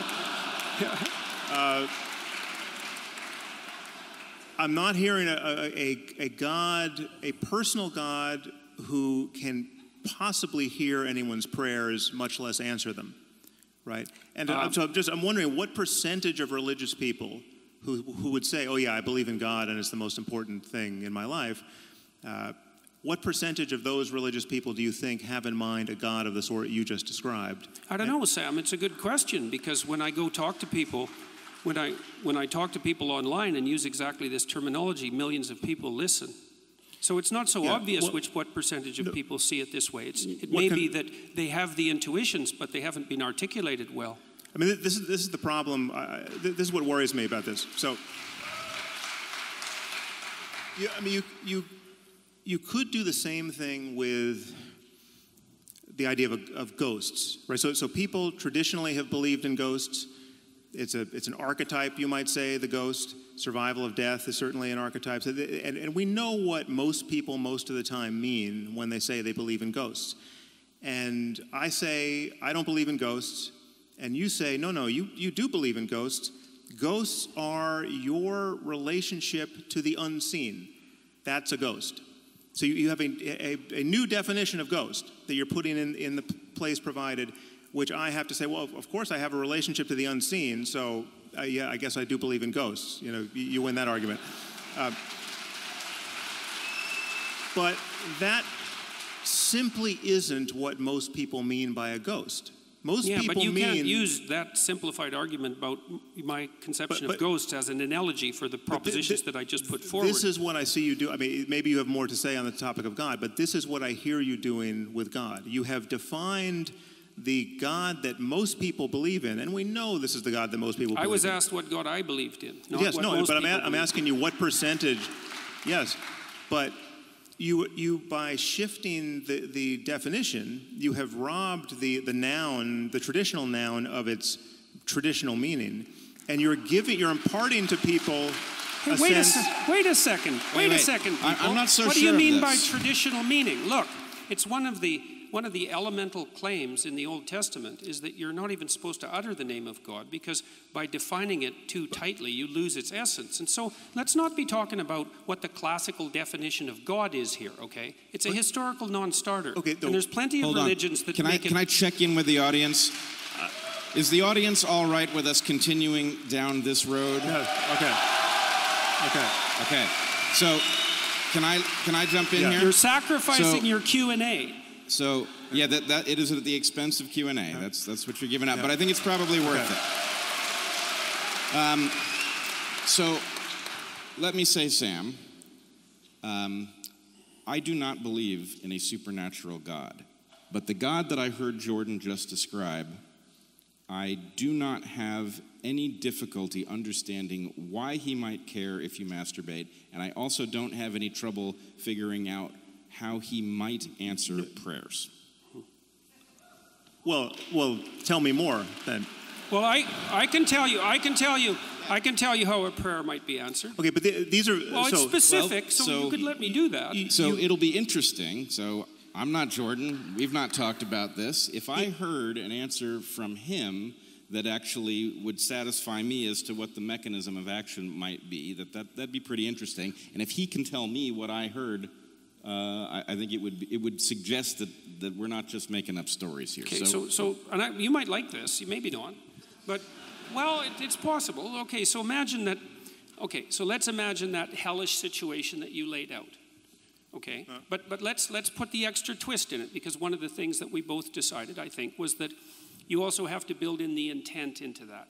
So let's say the hell that we're talking about isn't the victim of the terrible massacres that you laid out in the Jungle Story, but a perpetrator. Okay, so someone who's actually acted in a malevolent manner, truly malevolent manner.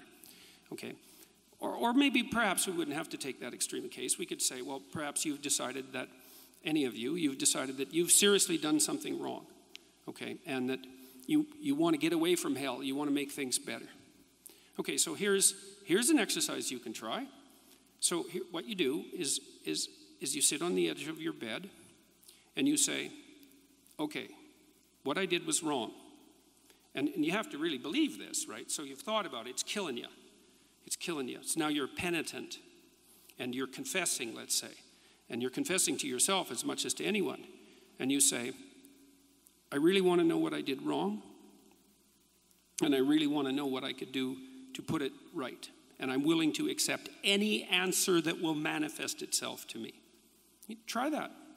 See what happens. Well, that's a prayer that will be answered. And it won't be answered in the way that you want it to be answered. I can bloody well tell you that. Okay, but that... Well, what are you communicating with when you do that? What are you communicating with when you do that? No, that is something that is a process that I'm familiar with.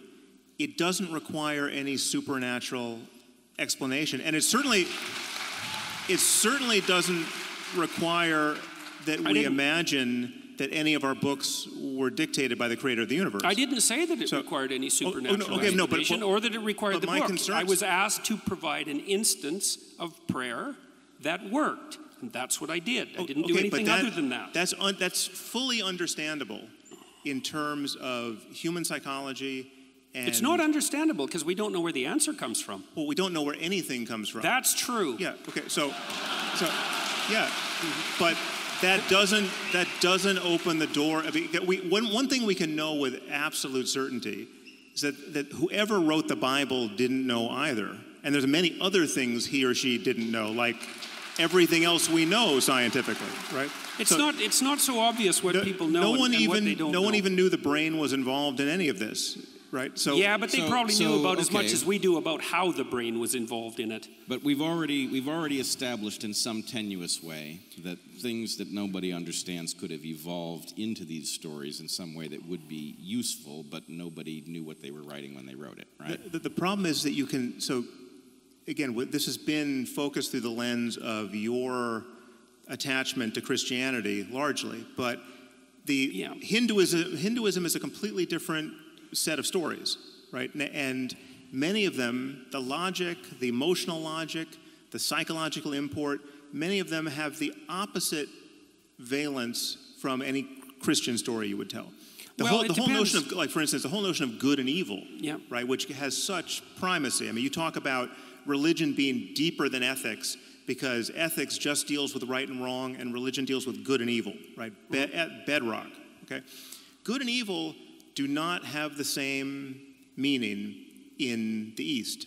Buddhism and Hinduism do something very different with good and evil. I'm willing to accept your definitions of good and evil for the current argument. The truth is, there's just not even, evil is just ignorance on some level. It's just, evil is just You haven't met any real evil people if you believe that. Well, okay, so then all the Hindus and Buddhists are wrong about this. That's a possible claim. I'm just saying that there's over 1 billion people who have a religious system of stories from which they derive all kinds of meaning, to which they're mightily attached, to where we could play the same game of archetypal interpretation and valuing, and yet the cash value with respect to good and evil is irreconcilable with what you get from Christianity. But it doesn't have to be interoperable, right? Well, but the point. My point is, we live in a reality. Presumably, Hinduism is also useful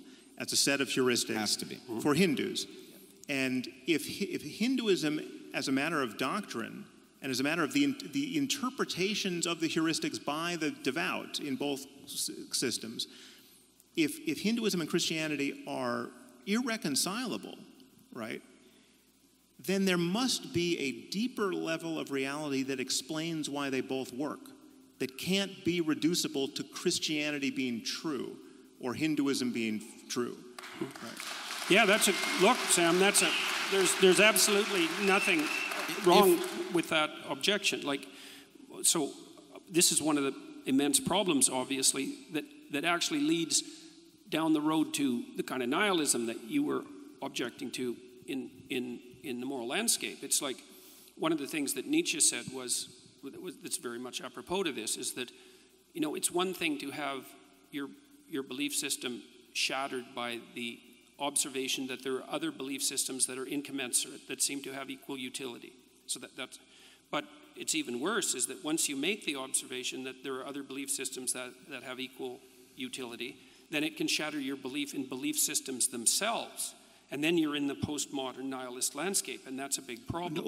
Or you could just be in a more fundamental landscape that subsumes both of those belief systems. That's fine. Let's hope that can happen. Yeah. But I would say that's the landscape that I'm trying to pursue. Now, you said that that I've been approaching this, say, from a Christian perspective in this dialogue, and to some degree that's true, but there are reasons for that. But I would also say I'm also doing what you recommend doing.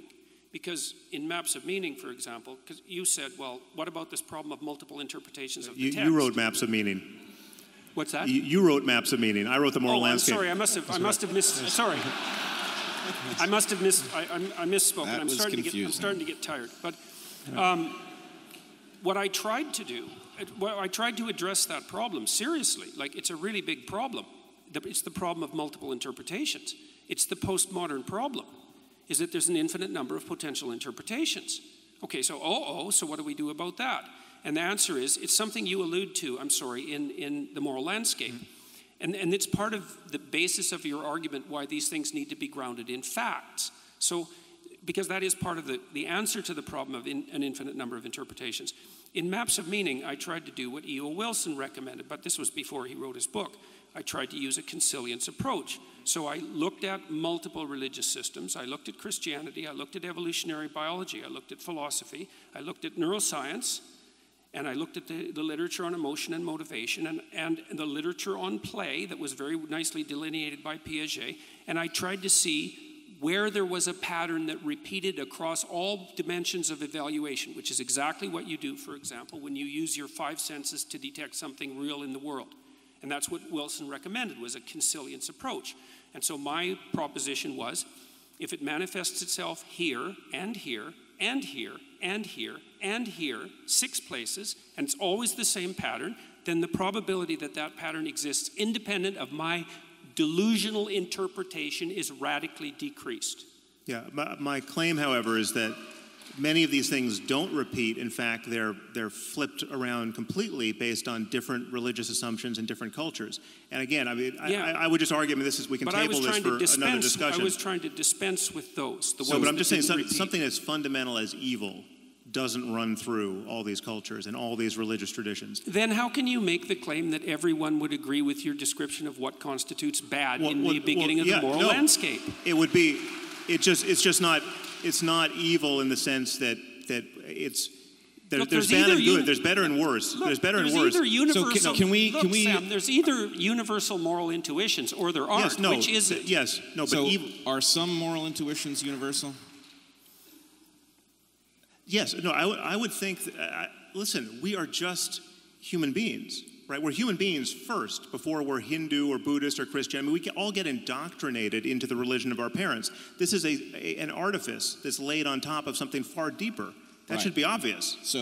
We're trying to get down to what's deeper. Okay, so there may be some moral universals. Sure, I think. Okay, Jordan. Is it possible that there are some moral intuitions that are highly specific to particular traditions and wouldn't translate over to others? Yes. It's highly probable, because there would be environment-specific adaptations, like the environment-specific tool use of chimpanzees. Right.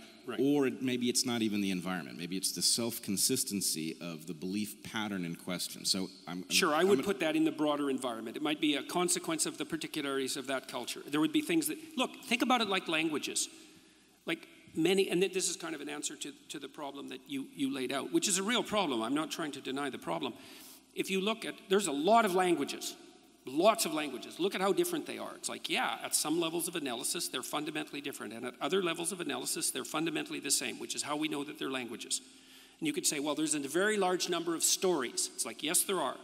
But the fact that there's enough commonality across the class of stories, the set of all possible stories, so that we can identify what constitutes a story. And I would say that there's enough commonality across the set of all possible good stories that we can say, well, here's a canonical good story, which is, by the way, what you do at the beginning of the moral landscape. Because you say, this is horrible, this is good. We should move from what's horrible to what's good. Say, yes, you've taken a fragment of the universal story and you've made it the axiom of your moral system, which is what you should do. But the claim that I think is not helpful, even though I understand it, is that that's purely a claim of unmediated fact. It's like, no, there is no unmediated fact. There is, yes. Even facts aren't unmediated facts. I mean, you can't judge something to be factual without presupposing the validity of certain intuitions, like that causes precede events. Or causes precede their effects, and those intuitions could be wrong. I mean, we could live in a teleological universe where everything's getting pulled into the future by some kind of attractor, right? And our notion of causation is totally backwards. That remains to be discovered, and we would use other intuitions to make that discovery.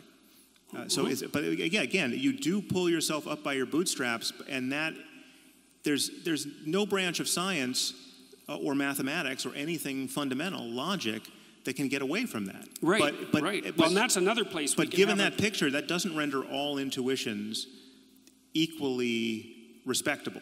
Absolutely. Right? Someone says, well, I happen to have an intuition that Joseph Smith saw those golden tablets and they were, and Mormonism is true. That's not the sort of intuition we're talking about here. Your intuition doesn't grant you insight into history. What we could say, and this would be an elaboration of Bret's point, is that moral intuitions of the sort that you're describing have different zones of relevance. So there's some things that would only work as an intuition in very delimited areas of time and space, let's say. There's a hierarchy of moral intuitions, and the more profound the intuition, the more it works as a universal truth across context, just like in a scientific truth. So scientific truth is more profound. This is why the postmodernist readings of Thomas Kuhn are wrong, is that the idea that protons are real is really fundamental, because no matter what span of time and space that you pick, you're going to encounter protons. It works everywhere. And then with moral intuitions, let's say, or moral a prioris, you have the same issue, is some of them are so delimited that they only work here and now. And those are sort of impulsive, low-level intuitions, a whim even. But some of them are really, really deep. The ones, for example, the one that orients you to make the claim that you made in the moral landscape, that the hellish story is bad and the heavenly story is good, right. I would say that's one of the deepest, most context-independent moral intuitions. Which is kind of the claim you make, except you claim that it's a fact. Back to my fundamental concern here in the difference, with respect to the difference with how we talk about these things, to call that thing God is fine. That's a God I have no problem with, right? But that's not how most people most of the time are using the word. And there's something misleading about that. And that worries me. Yeah, well, if the claim that you're making is that we're all deeply confused about the nature of divinity and ultimate reality, it's like, clearly. Well, another thing we agree on. I also don't disagree. Look, I've never made the claim that what I'm talking about is like what other people are talking about. I mean, it is in some ways, but I've not made that claim, so I don't see why that's a justifiable criticism. It's like... Well, no, it's a criticism with respect to the very likely effects of communicating in that way. Because I see the results of that communication. It's a little bit, I mean, this is going to sound more invidious than it is, but this is the kind of thing that I get into with Deepak Chopra. Yeah. Deepak and I agree about a lot. I think it's more invidious than it sounds, actually. Yeah. Well, you're not wearing rhinestone glasses. If you graduate to that, we'll have more of a problem. But it's Deepak clearly wants to let his audience believe that everything they're into is on some level justifiable by his reading of quantum spookiness, right? Yeah. So it's all, so you know, if you want to go out and just buy a lot of crystals and think they're going to heal you, it has something to do with the quantum nature of reality. Absolutely nothing like me. No, but I think Deepak could say, if I got his back to the wall, Deepak could honestly say, listen, I've never said anything about crystals, right? I'm not selling crystals. I've never said they work, but it's the way in which he's failing to make the clear differentiation. The fact that it takes you 20 minutes to admit that a lot of the Bible is filled with barbaric nonsense. I don't think it took me 20 minutes to admit that. Well, we'll go to the tape on that. These things matter. These things matter.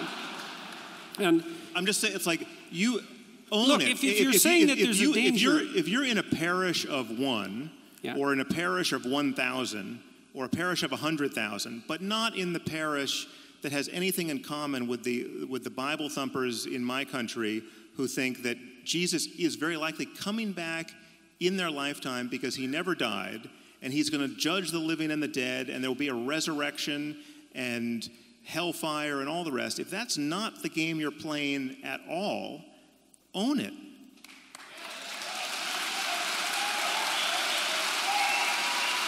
Why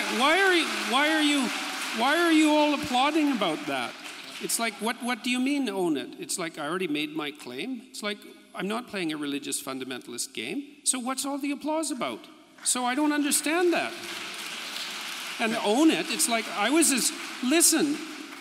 as clear as I possibly could be when I delineated my answer to the question. People say, well, what do you mean by God? Someone once asked you if Jesus was resurrected. You want a 1-second answer? But no. Well, forget it, man. Jordan, wait a minute, hold on. I think we can actually. This is a complicated one problem. second. No, I mean, I don't want to end on a note of acrimony. But someone once asked you whether you thought Jesus was literally resurrected, and you said it would take me 40 hours to answer that question. Okay, that's the kind of thing I'm responding to here. You don't need to do that if you have a clear-cut answer to that question. And I don't have a clear-cut answer to that question. And if you don't, that connects with many other things that we still have to talk about. Yes, definitely. Yeah, I mean, because that. It isn't obvious in the biblical account that Christ was literally resurrected. So it's not simple. This is not simple. No, but if the question is, do you think let's put it probabilistically. I mean, anything's possible. I'll tell you that it's possible that he was physically resurrected. I mean, it's even possible. But wait a second, I didn't with respect say to quantum that he mechanics. Was. The point is, I said it would take me 40 hours to answer the question. I didn't say that he was. Well, how's this for an answer? Almost certainly not.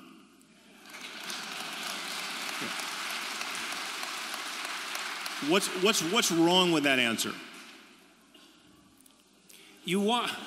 I think I know what's wrong with that answer. It's a fine answer, and people have been giving that answer for a very long period of time, but the idea doesn't seem to go away. Okay, but that's evidence of what exactly? I don't know. Okay. Well, I can tell you one thing it's an evidence of. There's a deep idea. Let this be the doorway to our next 3-hour conversation. Sure. So we have 10 minutes left. Okay. Well then, let's answer that question in 10 minutes. So wait, I want you to trust me here. You for whatever reason decided I should moderate, so I want you to trust me. For one thing, you have been doing yeoman's work. Sam, I really would like to answer that question. But I'm trying to figure out. People seem to think that I'm trying to evade the question. It's like, I'm not evading the question. I'm trying to figure it out.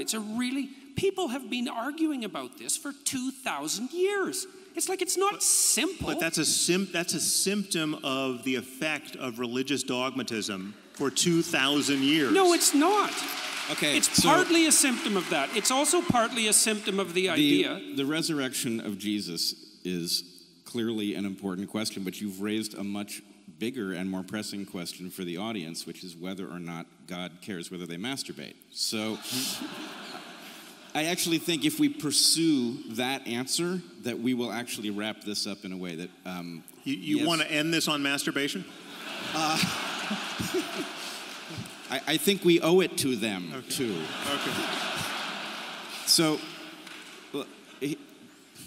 give me a little leash. The floor is yours. Okay, great. How did I end up here? All right.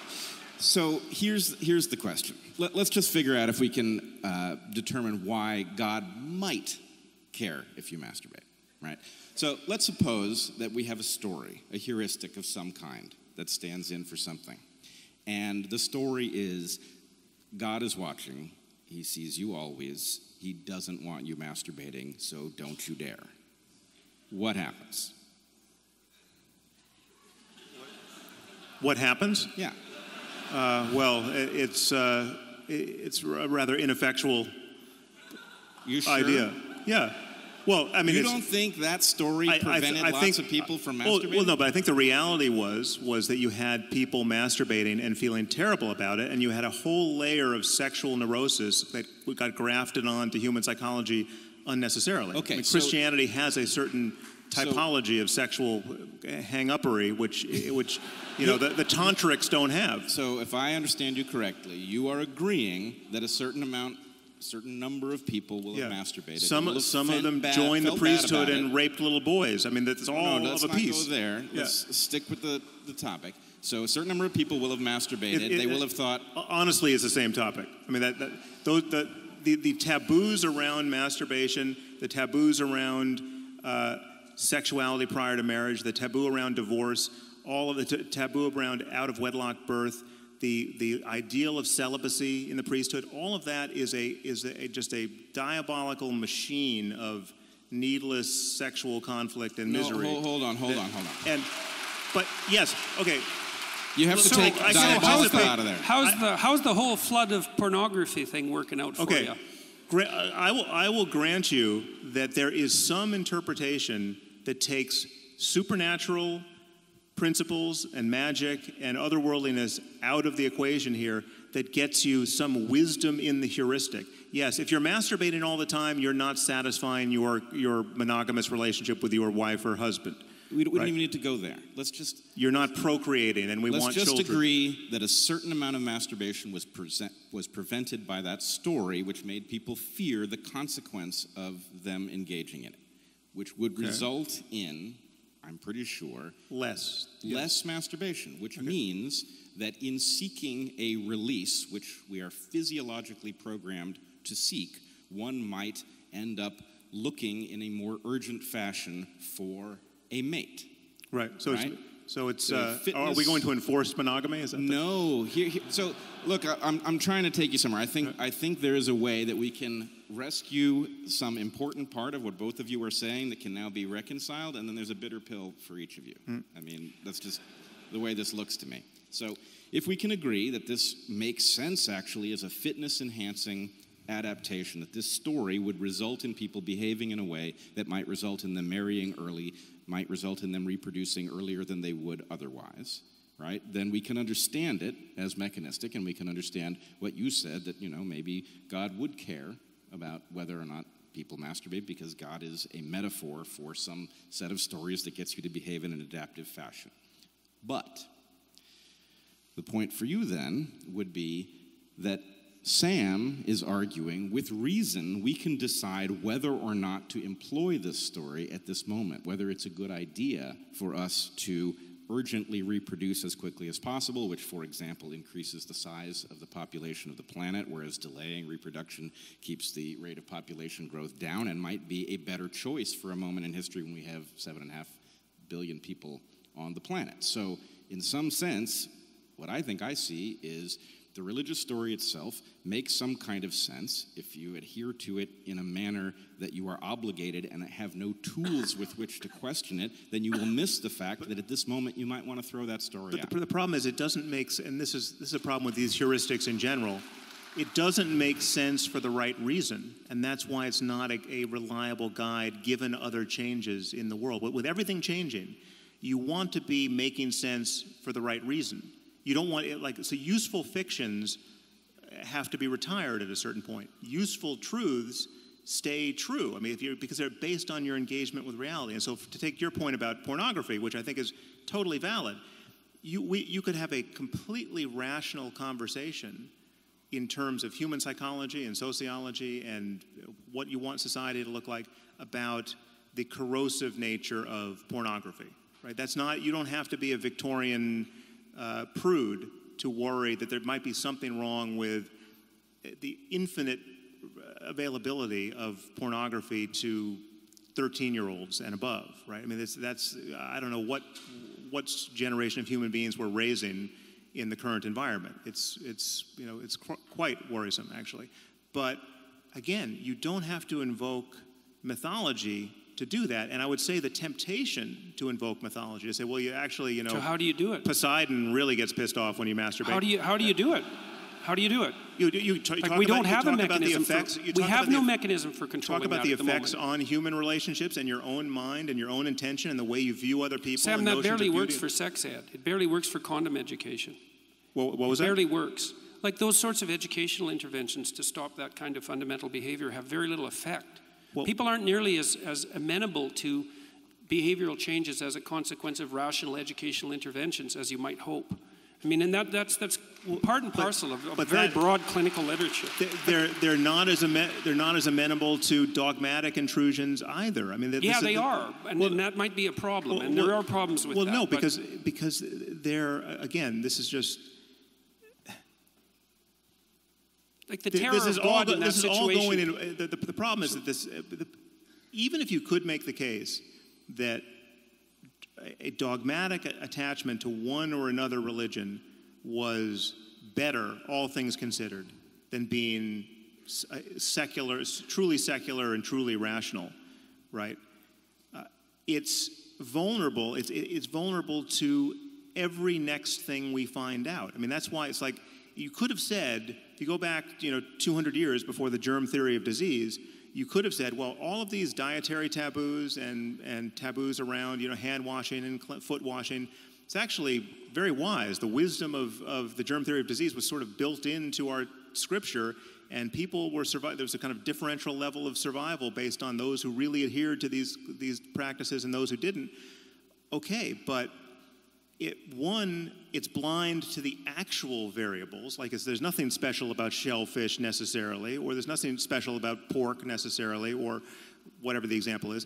And once you get the actual variables in hand, then the whole edifice comes crashing down, and then you really just want to understand the variables that work. Look, I don't know if the whole edifice comes crashing down, and it isn't clear to me that you want to claim that, because one of the things you did say in the moral landscape, and I think this is associated with your interest in spirituality, is that there is some baby mixed in with the bathwater. And the question is, how do we distill that out? Yeah. And the objections that you're raising are the objections that are, look how difficult it is to do the distillation. It's like, yeah, absolutely, man. And it's not like I'm a foe of the Enlightenment.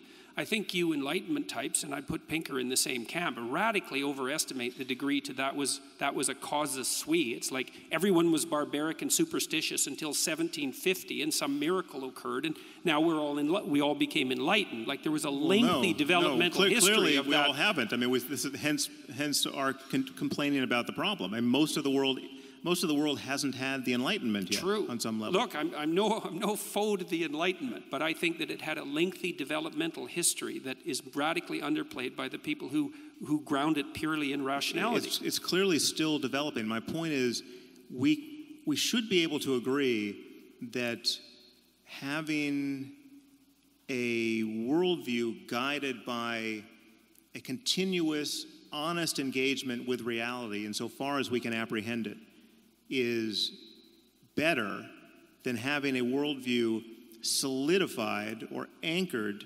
to unchanging ideas that were born of people who had none of our present tools, none of our present insights into anything. Well, it depends on the principles. It depends on the principles. Like I would say, there are situations where that clearly applies, but I think there are broad principles. And again, we should probably stop with this, I think. Yep, we're about there. Because I'm starting to get tired. I'm sure everyone else in here is starting to get tired. Well, I'm starting to get tired anyways. And I mean, there are principles, there are higher order principles of the sort that I described that you also appear to rely on in the moral landscape, the idea of these profound moral intuitions. Yep. And so that's what I'm after, is what are these profound moral intuitions and what is their source? And like, I'm also perfectly willing to make the claim, and have in fact in detail, that these moral intuitions, see, this is a place where we differ a little bit. It's like, and maybe we can go here tomorrow night. See, it seems to me that your argument is the facts are laying out there and you can extract out value from them, and we already described why you want to do that, because you want to at least not move into the nihilistic direction, and you want to ground them in some sort of reality. It's like, fair enough. But the thing is that the facts, as they are, have been around for a very, very, very, very long time, right? Let's say 3.5 billion years, the entire expanse of life. And it's the operation of those facts on life that has produced the a priori implicit interpretive structures that guide our interaction with the facts. And those a priori implicit structures that have emerged out of this evolutionary course have a structure that mediates between us and the facts that cannot be derived from the facts at hand. And so then the question is, what is that structure? And it's in both of our interests to get that right, because you use that as the source of moral intuition. It's like, right, agreed, that's the source of moral intuition. So, well, clearly we need to table this for tomorrow night, but that's a good... guys, I'm just going to interrupt you. You guys, let's give Jordan Peterson, Sam Harris, and Bret Weinstein a huge hand. Let's go. Thank you.